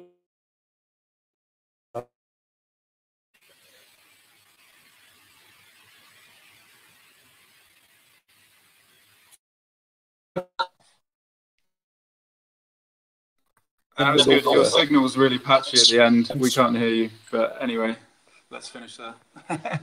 Missed a lot of that. Well, sometimes I think that fighting back.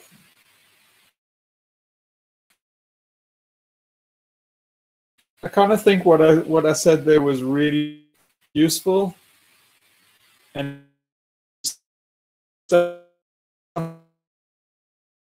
they react, man. The internet will try and stop you. So I'm not surprised I broke up with that. It's trying to stop you now. Yeah, it's trying to stop you. Yeah. Okay, well, okay. Let's give in to Chronos. We don't want to fight a head-to-head battle, so let's just fall still.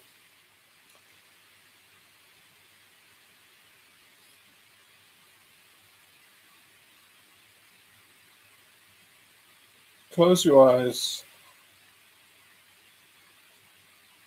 Feel the stillness. Know that that stillness is not death. The stillness is the background to life.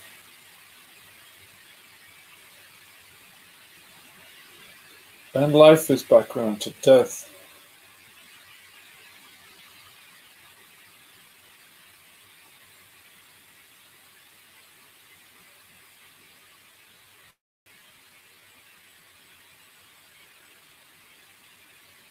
Om Paramatma Namah. Okay.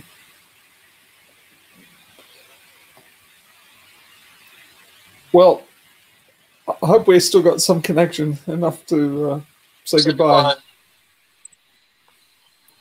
Yeah, goodbye. Thanks very much. Yeah. Thank you.